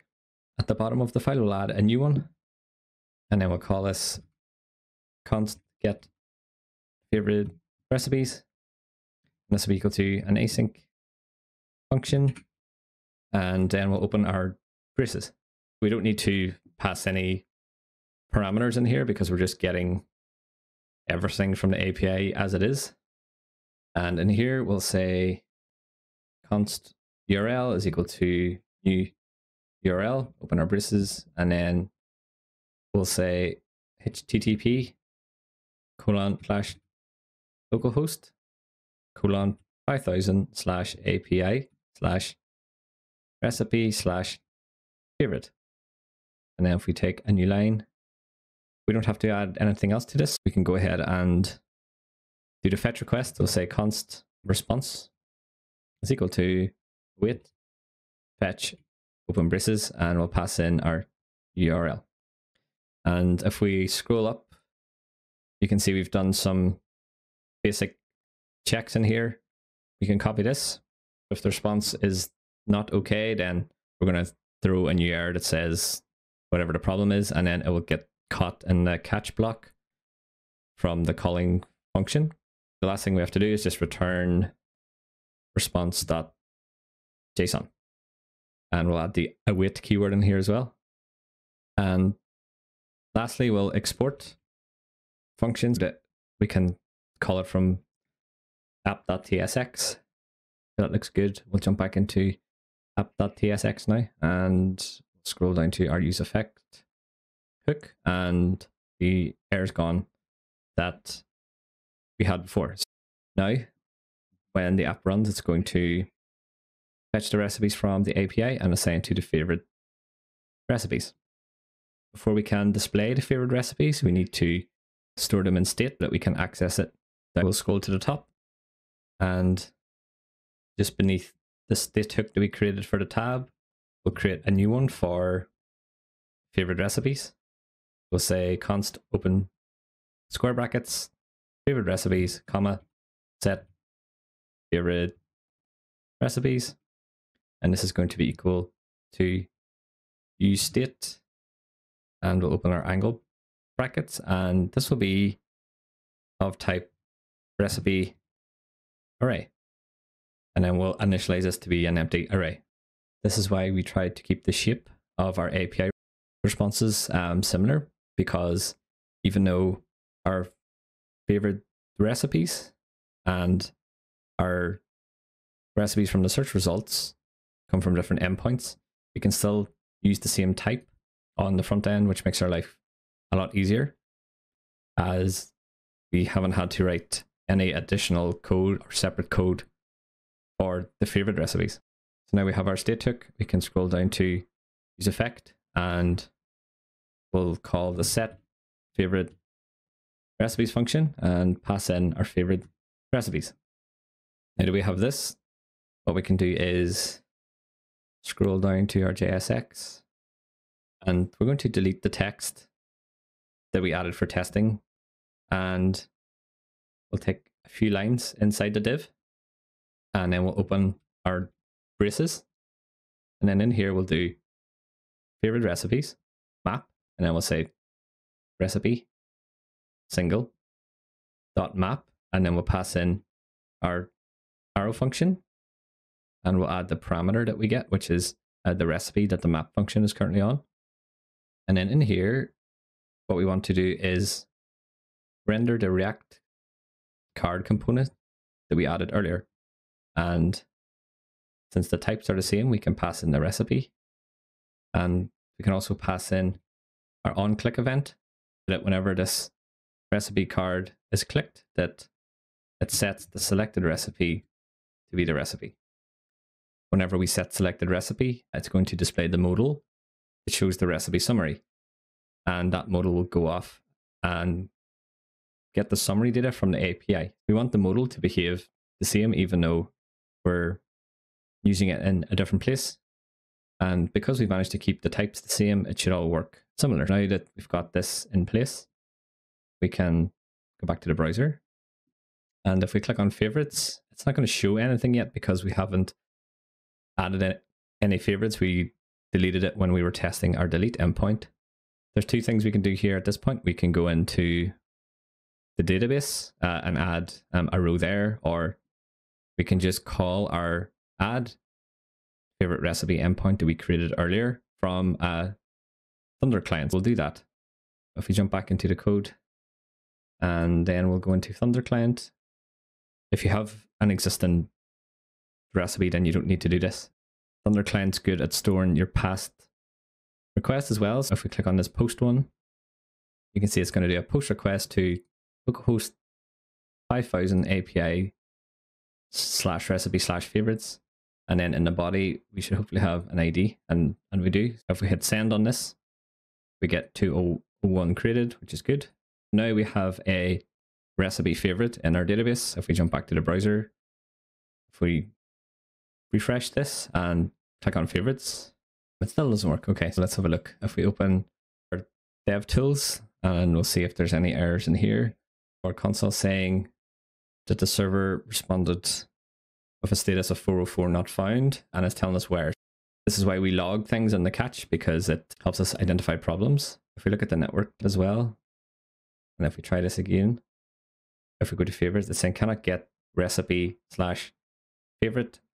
That's because our endpoint URL is API /recipes with an S. We've just had a spell mistake in there. If we go back to our code, and if we go into front end, source api.ts, and get favorite recipes, change this recipe to recipes, and that looks good. So if we save this, and refresh this and hit favorites, and it's still not working. Let's have a look again, see what happened this time. If we look at the console, it's saying favorite recipes.map is not a function, which probably means we've saved the wrong thing into state. But we'll check the network tab first, just to make sure that the API call is happening this time. And it is. We are getting the favorites back, and it does have one result, which is the favorite we just added to the database. That's good. And I think what's happened is, if we look at our code, in the use effect hook, whenever we fetch the favorites, instead of placing the whole response back into state, what we need to do is say favorite recipes dot results, because that contains the array that has our favorite recipes in it. So we'll try this again, hopefully third time lucky. Refresh. API call is giving us 200 back. This is good. And if we click favorites, we finally see something. We've got our burger that we save to the database. Okay, so now we can display favorites. We'll add functionality to save a favorite. If we look at our final example here, after we search for a term, we get a list back, and we have these little heart icons. If we click, we'll save it to our favorites. We just added chicken ranch burgers, and if we go into favorites, you can see chicken ranch burgers is in here too. We'll add this functionality next. We'll jump back into the code. The first thing we'll do is add the little heart icon. We'll open up a terminal, and then we'll make sure we're in the front end directory, and then we'll do npm i react icons. This is a popular icon package that we're going to use, and make sure to start your front end server again, and you can close down the terminal. And to add the little heart icon, we'll jump into the recipe card component, and just above the h3 inside the recipe card title, we'll take a new line, and then we'll add a span. Inside the span, we're going to use AI outline. This comes from the package we just installed. We'll scroll to the top, and then we'll do import AI outline heart from, and then open speech marks, and we'll do react icons / AI. This is just a package that has the heart icon. And back down in our heart component, we'll change the size to be 25, as the default is quite small. So now if we have a look at this in the browser, just to make sure things appeared before we carry on, we search, we've got the heart appearing. We'll just quickly add some styles that it appears on the same line. We'll jump back into app.css, and just after the tabs, we'll say recipe card title, and then we'll just use flexbox to make sure that everything stacks horizontally, and then we'll say align items flex, and then we'll add a gap 0.5. Let's see what this looks like.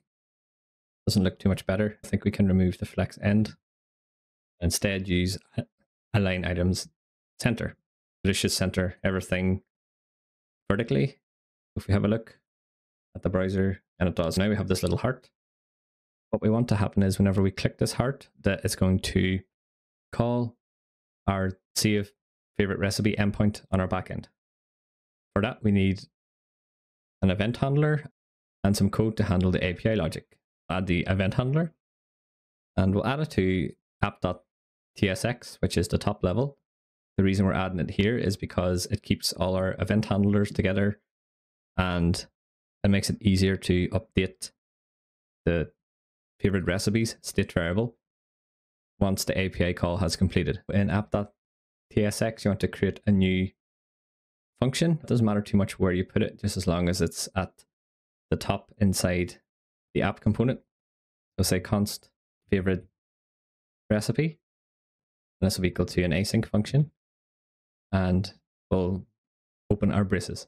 Before we can add the favorite recipe to our backend, we need to know what recipe the user intends to save. We'll pass this in as a parameter. We'll say recipe, and this will be of type recipe. Now in here, we'll add our try catch block, and then we'll do await API dot add favorite recipe, open our braces, and then we'll pass in our recipe. And then we'll just do console log our error like this. Our await function, we don't need to assign anything to a variable here, because all we need to know is that the API call was a success.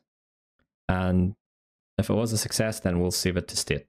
Before we save it to state, we need to, the function that calls the backend API, we'll go into .ts in our frontend source folder, and just below the get favorite recipes, we'll do export const add favorite recipe, and this will be equal to an async arrow function, and this will accept the recipe.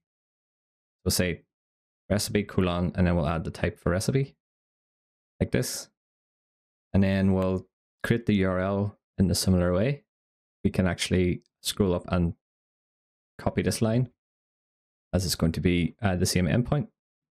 We'll paste it in like this. And since we're creating a recipe, we'll be sending a body. So we'll say const body is equal to an object, and our API requires the recipe ID. So we'll say the recipe ID colon, and then we can get the ID from the recipe object that was passed in up here. We'll say recipe.id, and IntelliSense has helped us here. Okay, we have our URL and our body. Now we can pass this to the fetch function and make the request. So we'll say const response is equal to await fetch, open our braces, and then we'll pass in the URL.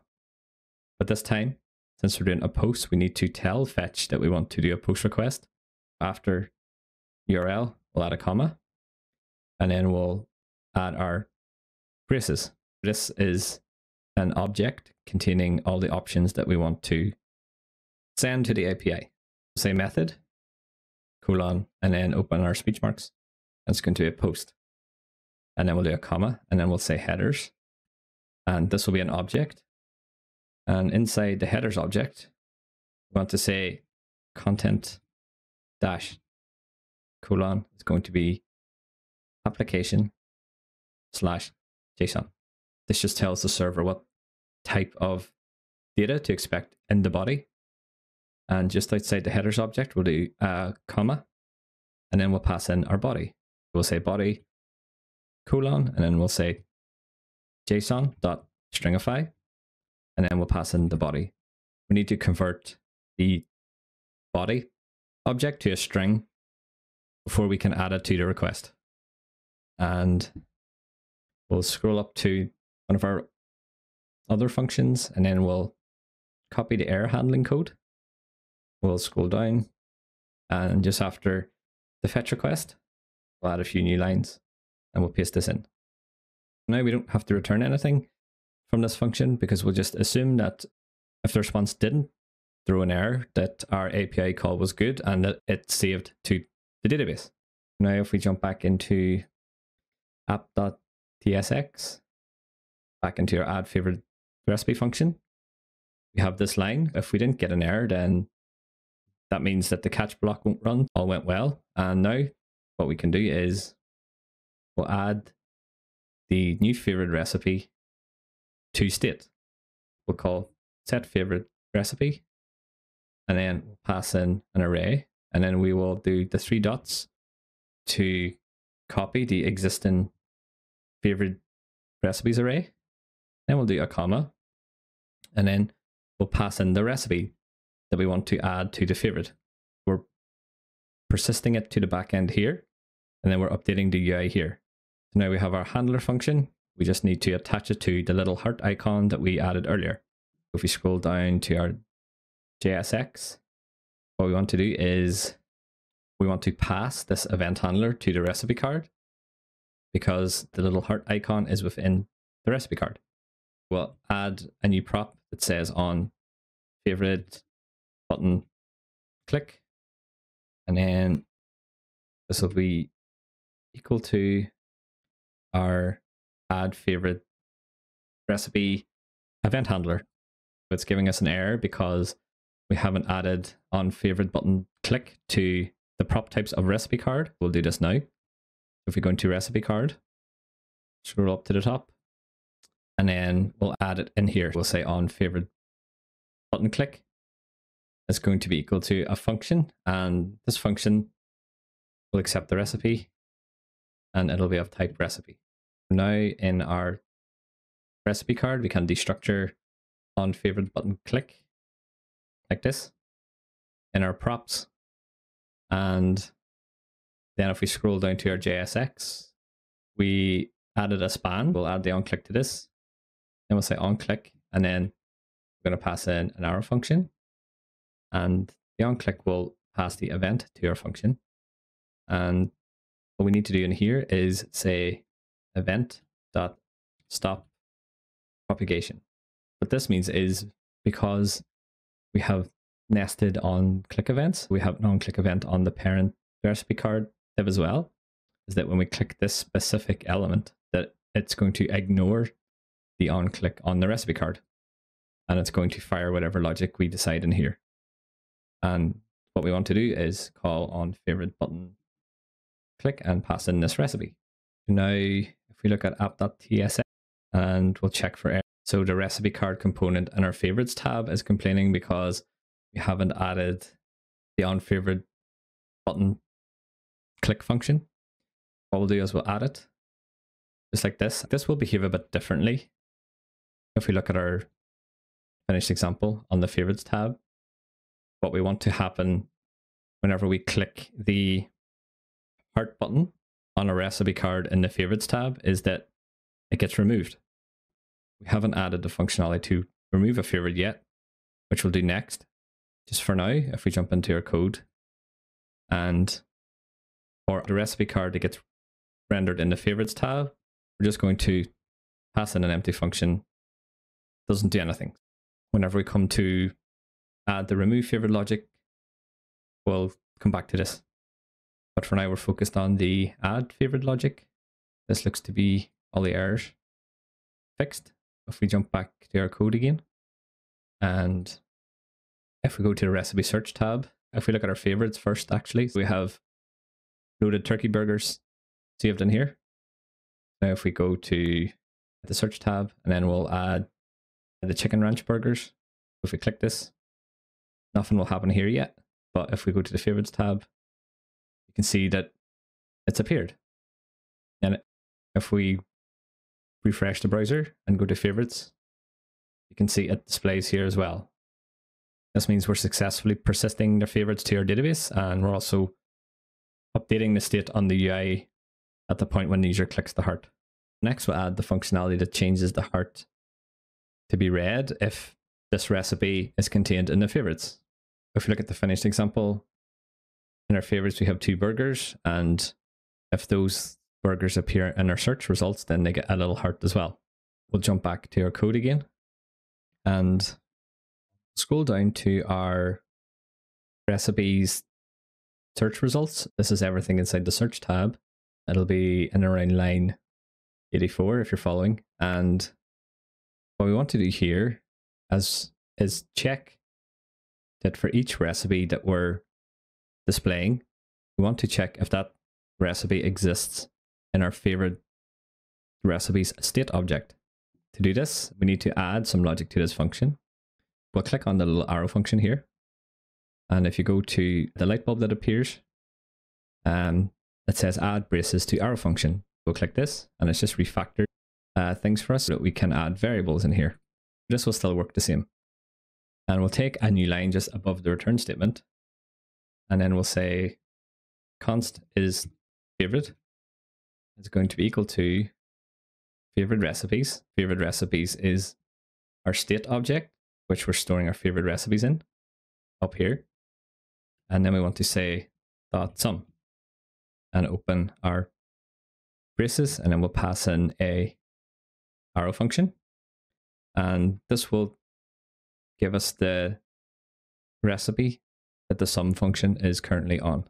In here, what we're going to do is say if the recipe.id is equal to the favRecipe.id, then it's going to return true. What this function basically does is, as we're mapping through the recipes array, for each recipe, it's going to go and see if that recipe exists in the favored recipes array. If it does, then it's going to return either true or false to the isFavorite variable. Now at this point, we know if the recipe being rendered is a favorite, we can perform logic on it. We'll pass this variable isFavorite to our recipe card. We'll say isFavorite is going to equal to isFavorite, like this, and then we'll jump into recipe card and scroll to the top, and in our props, we'll say isFavorite to define the new prop, unless we have type Boolean, which is a true or false value. Now in our component, we can destructure this. We'll say isFavorite, and then we'll scroll down to where we added the little heart before. Now we can add some conditional logic in here. It says isFavorite, and we'll add a question mark. And what we want to do is add the solid heart in here. If it's true, say AL heart. Then we'll add a colon, and then we'll cut the heart that we added earlier. We're going to select this component. We're going to cut, and we're going to paste it just after the colon and before the closing brace. And the last thing we need to do is import this. If you click on it, the blue light bulb should appear, and it should say update import from React Icons AI. We'll do this. And what we want to do is add the size property to this as well, so it's the same size, and we'll say 25. And then we want the color to be red. Okay, now we have a conditional check based on the isFavorite property. And if we go back to app in the recipe card that gets displayed under the favorites tab, it's complaining because we haven't passed isFavorite. Because this is the favorites tab, then isFavorite is always going to be true. We don't have to perform any logic here. We can just add the property like this. The heart will always be red if it's in the favorites panel or in the favorites tab. If we save this, let's have a look at the browser to see how things are looking now. Fresh. Have a look at our favorites. There's two favorites. There's the loaded turkey burgers and the chicken ranch burgers. If we search for burgers, hopefully we get those two values back in the API. Now we've got loaded turkey burgers. And if we scroll down, we should see the other one. And if we scroll down and if we click a new heart, one that isn't favorite, it changes to red. It updates because we save the favorites to the backend, and then we add this recipe to the favorite recipes array. If we just look at the code again, then whenever the favorite recipe array gets updated, it re-renders.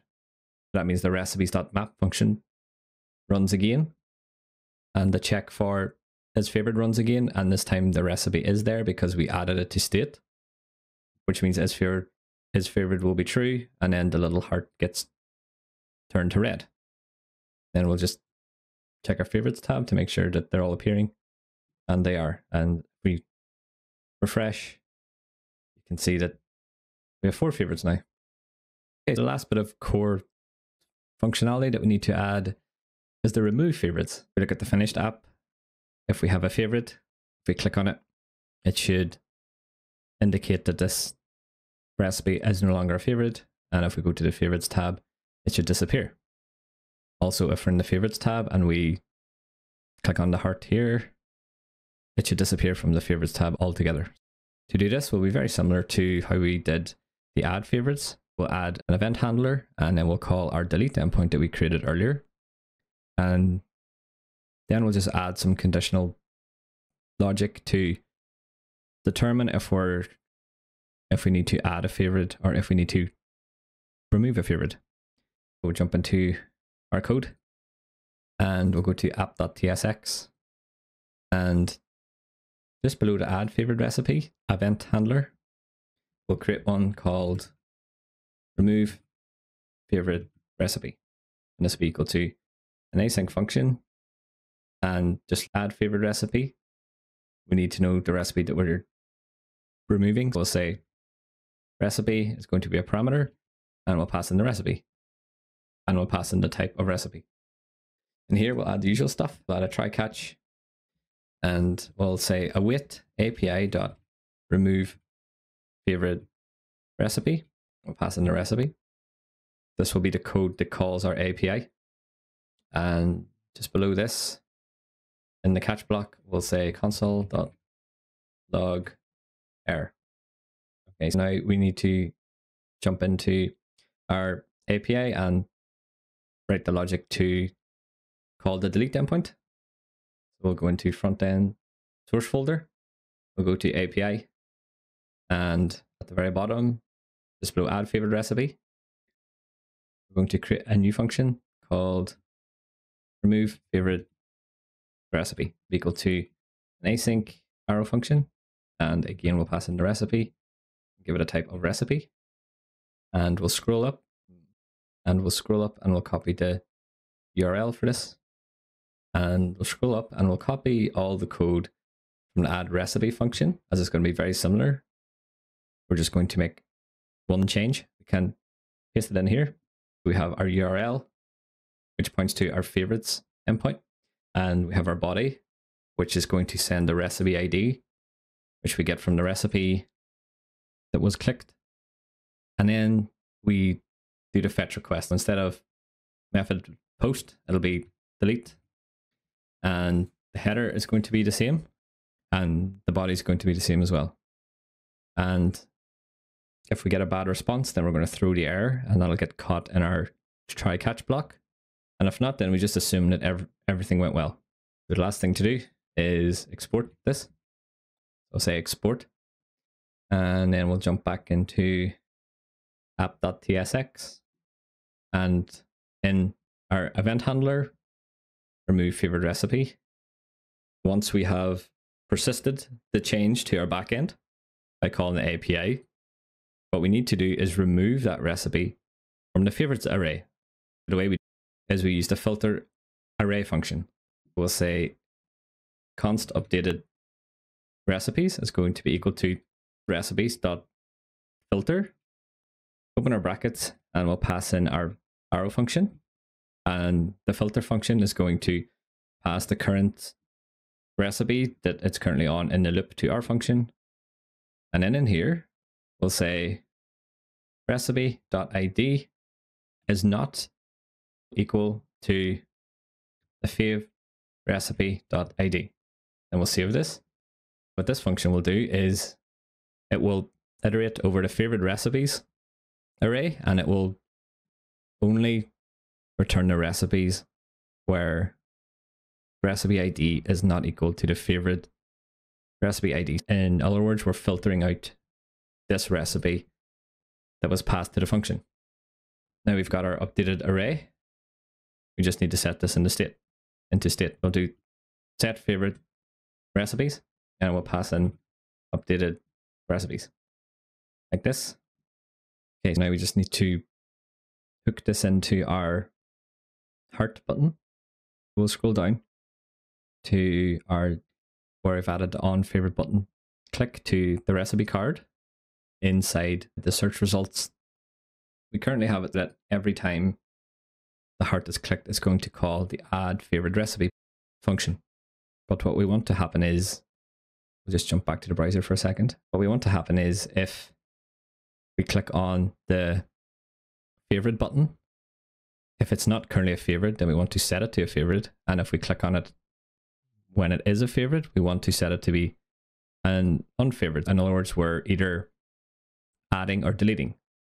We need to add some conditional logic in here to call either the add favorite event handler or the remove favorite event handler, depending on the current state of this button. We'll jump into our code, and we can do this a few ways, but since we already have the isFavorite variable, which we're using here. We can use this to determine what function to pass to our component that gets called when the favorite button is clicked. So instead of just passing add favorite button in here, we can say isFavorite and add a question mark.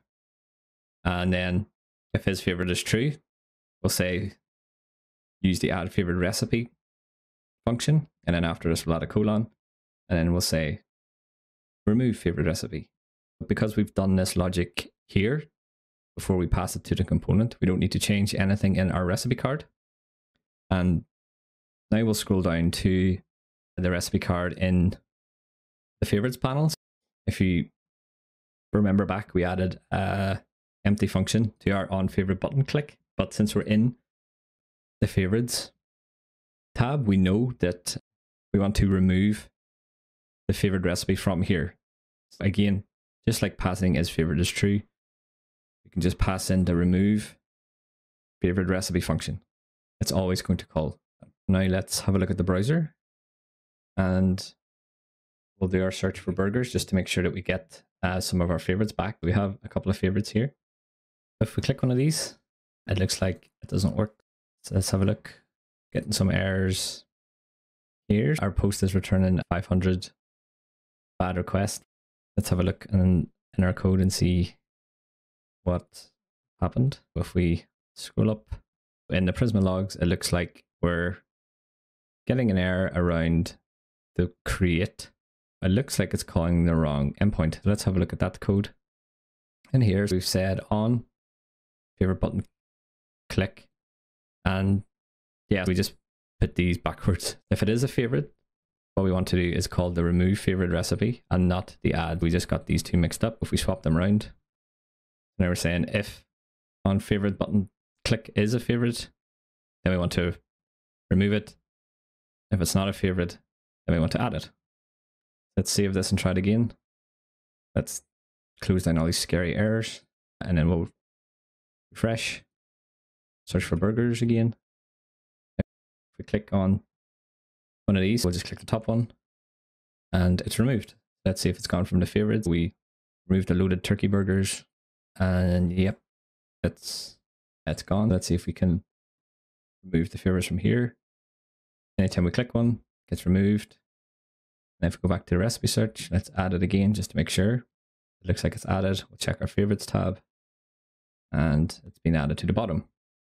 Okay, that's the bulk of the functionality in. Now we know how we want things to look. We'll go and we'll style some of these things so that it looks a bit more like our finished example here. We're going to add an image to the top with this overlay with a title, and then we're going to style up our cards and display them in a grid so that if we collapse the window, you can see the cards resize, and if we get to a small screen, we eventually have a nice single column. Now if we scroll up, you can see the whole app is responsive. And we'll scroll down and we'll have our view more button at the bottom, and we'll have the same effect on the favorites tab. We can add a couple of favorites now and then go to the favorites tab and it'll work the same. Okay, to start styling this, we're going to start at the top and work our way down. We'll add this image with the title in the middle and the overlay on the background of the image. The first thing we need to do is get an image. If we jump into our code in the Explorer, if we go to the front end folder, you'll notice we have a public folder. This is where we can put static assets that our front end uses. To get an image, you can either get it from the starter code over at Code Coyotes, or you can go to somewhere like Paxos.com and then just search for food or something. Just make sure that you get an image that is horizontal, just to make it a bit easier when we're dealing with the aspect ratios and things like that. So once you have your image, go back to the code and add it to public folder. And if you click on it, it should give you a preview in Visual Studio. We'll go to app.tsx and we'll go into our ASX markup. And the first thing we'll do is we'll add a class name to the very top div. We'll say class name is going to be equal to app container. This will help us with the spacing of each of our elements on the page. And within here and within the app container div, we're going to add a new div, the class name of header. This will hold our image and our title. In the header div, we'll add an image, and then we'll say the source is going to be equal to /hero image JPEG. And then we'll close the image tag. Just make sure whatever you call the image in the public folder is the same as this, and include the file extension, and just make sure you have a / at the front as well. Just beneath this image tag, we're going to add a div with a class name of title, and then you can put whatever you want in here. I'll just say my recipe app, like this. Now if we go into app.css and we'll scroll to the top, in here, what we're going to do is we'll add a styling for our app container. We want to say display flex, and then flex direction column, and then we'll add a gap of 2 EM. Next we'll add the header styles. We need to say position relative in here, and after this we can style our image. We can say header image. This will select the image tag within the header class, and then we'll say the width is going to be 100%, because we always want it to take up 100% of the space available. And height will say 500 pixels, which is just a CN default. That'll cover all our use cases. Then we'll say object fit cover and object position center.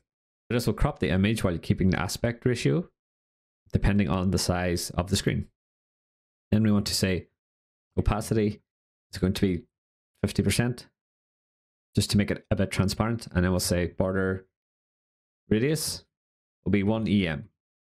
And next we'll style our title. We'll say dot title, open our braces, and in here we're going to say position absolute. Position absolute means that it doesn't follow the flow of other DOM elements, and instead it positions itself based on the closest element that has position relative. This is our header. We'll say top 50%, left 50%, transform, translate, minus 50%, comma, minus 50%. This just helps center everything within its parent. Then we'll say we want the text color to be white, want the font size to be 2 EM, and we'll say text line center, and we want the background color to be black, and we'll set the opacity to be around 80%. This just makes it a bit transparent so we can see through it. And then we'll just add some padding. We'll say 0.5 EM space 1.5 EM space 0.5 1.5 EM. This is shorthand for saying top, right, bottom, and left, instead of saying padding right, padding left, and so on. You can do it this way. Now if we save this, and if we jump back to our app in the browser, you can see our image has appeared at the top, and it has some text within it. And if we change the window size, you can see everything is quite responsive.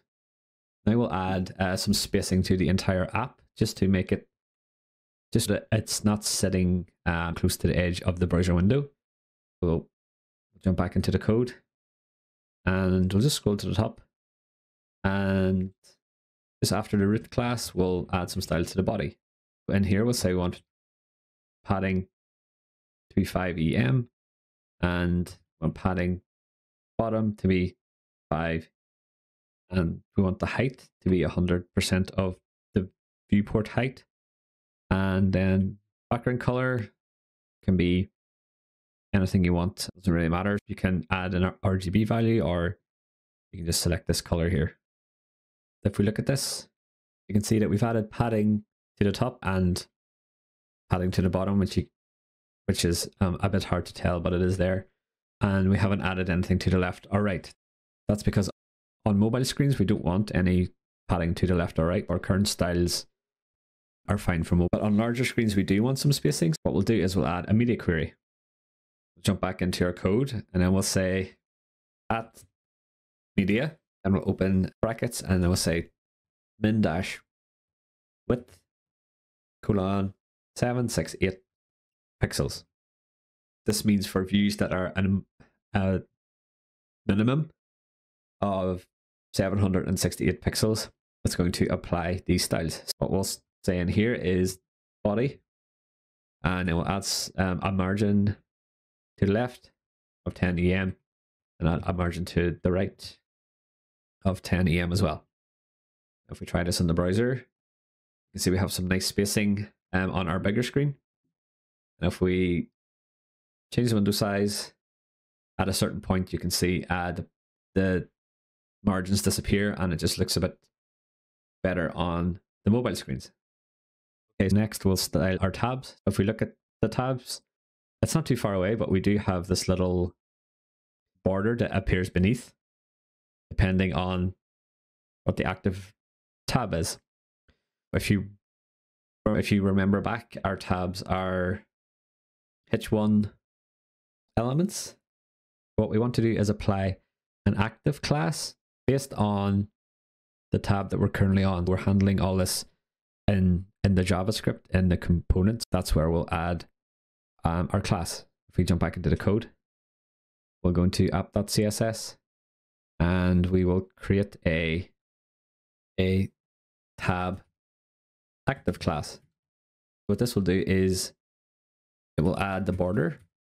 It's that orange color that we've seen. We'll say orange, or so we'll say border bottom, and then we'll do about 4 pixels, and then we'll add the colors. You can add whichever color you like in here. Again, doesn't matter too much. And then we'll say solid. This will add a solid border to the bottom of whatever element has this tab active class. And then we'll just add some padding so that there's a bit of a space between the text and the border. The text and the border. Say padding bottom 0.5 EM. Okay, now we have to go back into app.tsx, and then what we can do in our H1 tags here is add a class name like this, but instead of a string, what we're going to do is open our braces, and then in here we'll say if the selected tab is equal to favorites, then we want to add the string tab active to the class, and if not, then we'll just do nothing and add an empty string. If we click on the search tab, and this should be search, actually not favorite. If we click on the search tab, it'll set the selected tab to be search. It'll see that the selected tab is equal to search, and then it'll apply our tab active CSS class to this element. We can do the same to our favorites tab. If we go into our H1 tag, or the favorites tab as well, we just want to do similar, and this time we're checking if the selected tab is equal to favorites, like this. This is an example of how to dynamically apply CSS using JavaScript. And if we jump back to the browser, you can see that if I click on the different tabs, the tab active class is getting applied, and it's adding our little border. Okay, so next we'll style the input form here. If we look at our finished example in the recipe search tab, we're going to have this input, and on the right it's going to have the search button in the form of a little icon. We'll look at how to do this. We'll go back into app.tsx, and we'll scroll down to the form, which is in the search tabs in and around line 100, depending on your IDE setup. And in the button, instead of the text submit, what we're going to have is an icon, say AI, outline, search. And then we can import this. This is coming from our React icons package that we imported earlier. And then we'll set the size to be around 40. Now we have an icon, and because it's in a button, if we click it, it'll submit the form. If we have a look at the browser just to make sure it appeared, it's appeared here. Now we just need to style up the input and the button. It looks like these two are a single input. We'll go to app.css and we'll add some styles to the form. Since the form wraps the input and the button, it makes sense to do it in here. Just say form and open our braces. It doesn't matter too much where you put these classes because they're all separate anyway. Just add them wherever you're closest. For the form, we want to say display flex, and then we'll add a background color, white, and then we'll say align items center. This should hopefully add a white background. As you can see here, it has, and it's taken up the available width, which is why we used flex. Now we want to jump back into the code, and just below the form, we'll style the input. What we want to do is say padding 0.5 EM, and we'll make the font size a bit bigger. We'll say 2 EM, and then we'll say flex 1, as we want the input to take up all the available space. And then we'll say border. This removes the border, and it looks like it's merged with the white background of the form. And we'll style the focus as well. Say input colon focus. This is when we click on the input, and we'll say outline is none. And next we'll style our button. So say button. We'll add background color to be white, border to be none, and then cursor pointer. This is to indicate that the user can click on it. If we have a look at it now, you can see that all the styles have applied and we have our search input. Next, we'll look at the CSS grid for the recipe cards. If we type burgers, we have our recipe cards, but what we'll do is we'll use a CSS grid to make sure that the images appear in a grid. I'll jump to our finished example here. Yeah, our images appear in a grid. So we'll jump into the code, and just below our form and just above where we're displaying the recipe cards, we will add a div in here, and then we'll say class name of recipe. And now what we want to do is cut and paste everything from the recipes map function, including the markup for the recipe card, and paste it inside this div. The easiest way to do this is just to close the stuff that we're going to cut and paste beside recipes.map. We're going to close this, and we'll just copy everything and we'll paste it in. And while we're here, we'll do the same for the favorites tab, because we want the search tab and the favorites tab both to look similar. We'll scroll down to the logic that displays the favorites tab, and it looks like we added a div earlier that wraps the favorites recipe cards rendering logic. All we have to do is say class name is equal to recipe grid. Now we'll jump into app.css, and then we'll add our recipe grid styles, and we'll say display grid, and now we'll say grid template columns.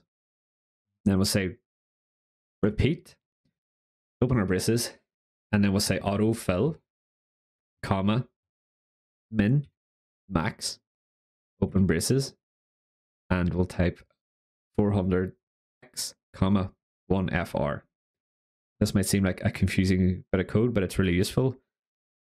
It's going to add as many columns as it can fit within the parent, and it's going to resize the images between 400 pixels and all the available space, depending on how much space there is. It sounds pretty confusing, but the good news is anytime you need to have a responsive image grid, that you can safely use this. And if you have to change the amount that you want to display per row, you just need to change this value. If we save this, we'll see it working. We'll jump into our app. And as you can see now, we've got the recipe cards displaying in a grid. And if we change the size, you can see it's changing how many columns we have based on the screen size. That's the min-max function doing its thing.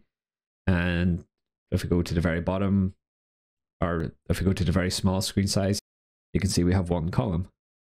And if we check our favorites tab, it's working as well, but because there's only 2 images here, they're being displayed as different sizes. We'll have a look at how to style the cards next, that everything is nice and consistent.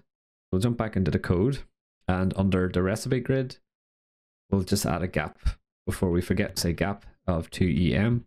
This just adds some spacing between all the recipe grid items. And just below this, we'll say dot recipe card. And then this will be a display flex. We'll say flex direction column. Justify content space evenly so that we have nice spacing between the image and the title in our recipe card. And we'll say background color is going to be white, which stands out against the blue background that we have. We'll add some padding of 1 EM. We'll add a box shadow. We'll say 0, 4 pixels. We'll say 0 pixels, 4 pixels, 12 pixels. And we'll add our GBA value of 0, 0, 0, 0.1. This is just a value that I generated using the dev tools. You can have a play around with it yourself as well and see just how that works. Then we'll say position relative, and then we'll make this a cursor pointer too, so that the user knows that the card is clickable. And then we'll say gap of 1.5 EM. This is just the spacing between our different child elements within the recipe card. And now we'll style the text within the card just so that it's a bit bigger, and we add some overflow styling. Say recipe card H3. Say font size will be 1 EM, 5 EM. Margin will be 0 because a H3 element comes with the margins out of the box. We just want to get rid of it and leave the spacing to flexbox. Then we'll say white space, no wrap, overflow, hidden, and text overflow, ellipsis. This basically means don't wrap the text, and if the text is too long that it causes an overflow to trigger, then we're going to add ellipsis. Now if we save this, and lastly we'll style. Now if we save this and jump back to the browser, let's have a look at our app. Yep, we've got the recipe cards in place, and if we look at the favorites, you can see everything's looking a lot more consistent. The last little bit to do is the view more button, which is hidden itself way at the bottom here. We'll jump into our code and go into app.css, and we will add view more button. And in here, we're just going to change the font size to be 1.5 EM. We'll add some padding to be 1 EM. We'll change the font weight to be bold, and we'll say margin auto. This prevents the button from taking up the full width of the screen because it's in a flexbox container. We just want it to take up whatever size the text is, and it also helps to center itself within the flexbox container. So now if we look at the browser, you can see at the bottom we have the view more button, and if we click it, hopefully things are still working. And it is. Let's just check the responsiveness. We'll change our screen size, and as we get to the smallest screen, you can see everything looks quite good and is usable on mobile. That about wraps it up for this project. If you like this video, don't forget to like, subscribe, and share it with your friends. Also, don't forget to check out Code Coyotes, where there will be more projects coming up in the coming weeks and where you can go to subscribe and stay updated. Thanks for watching. See you in the next one.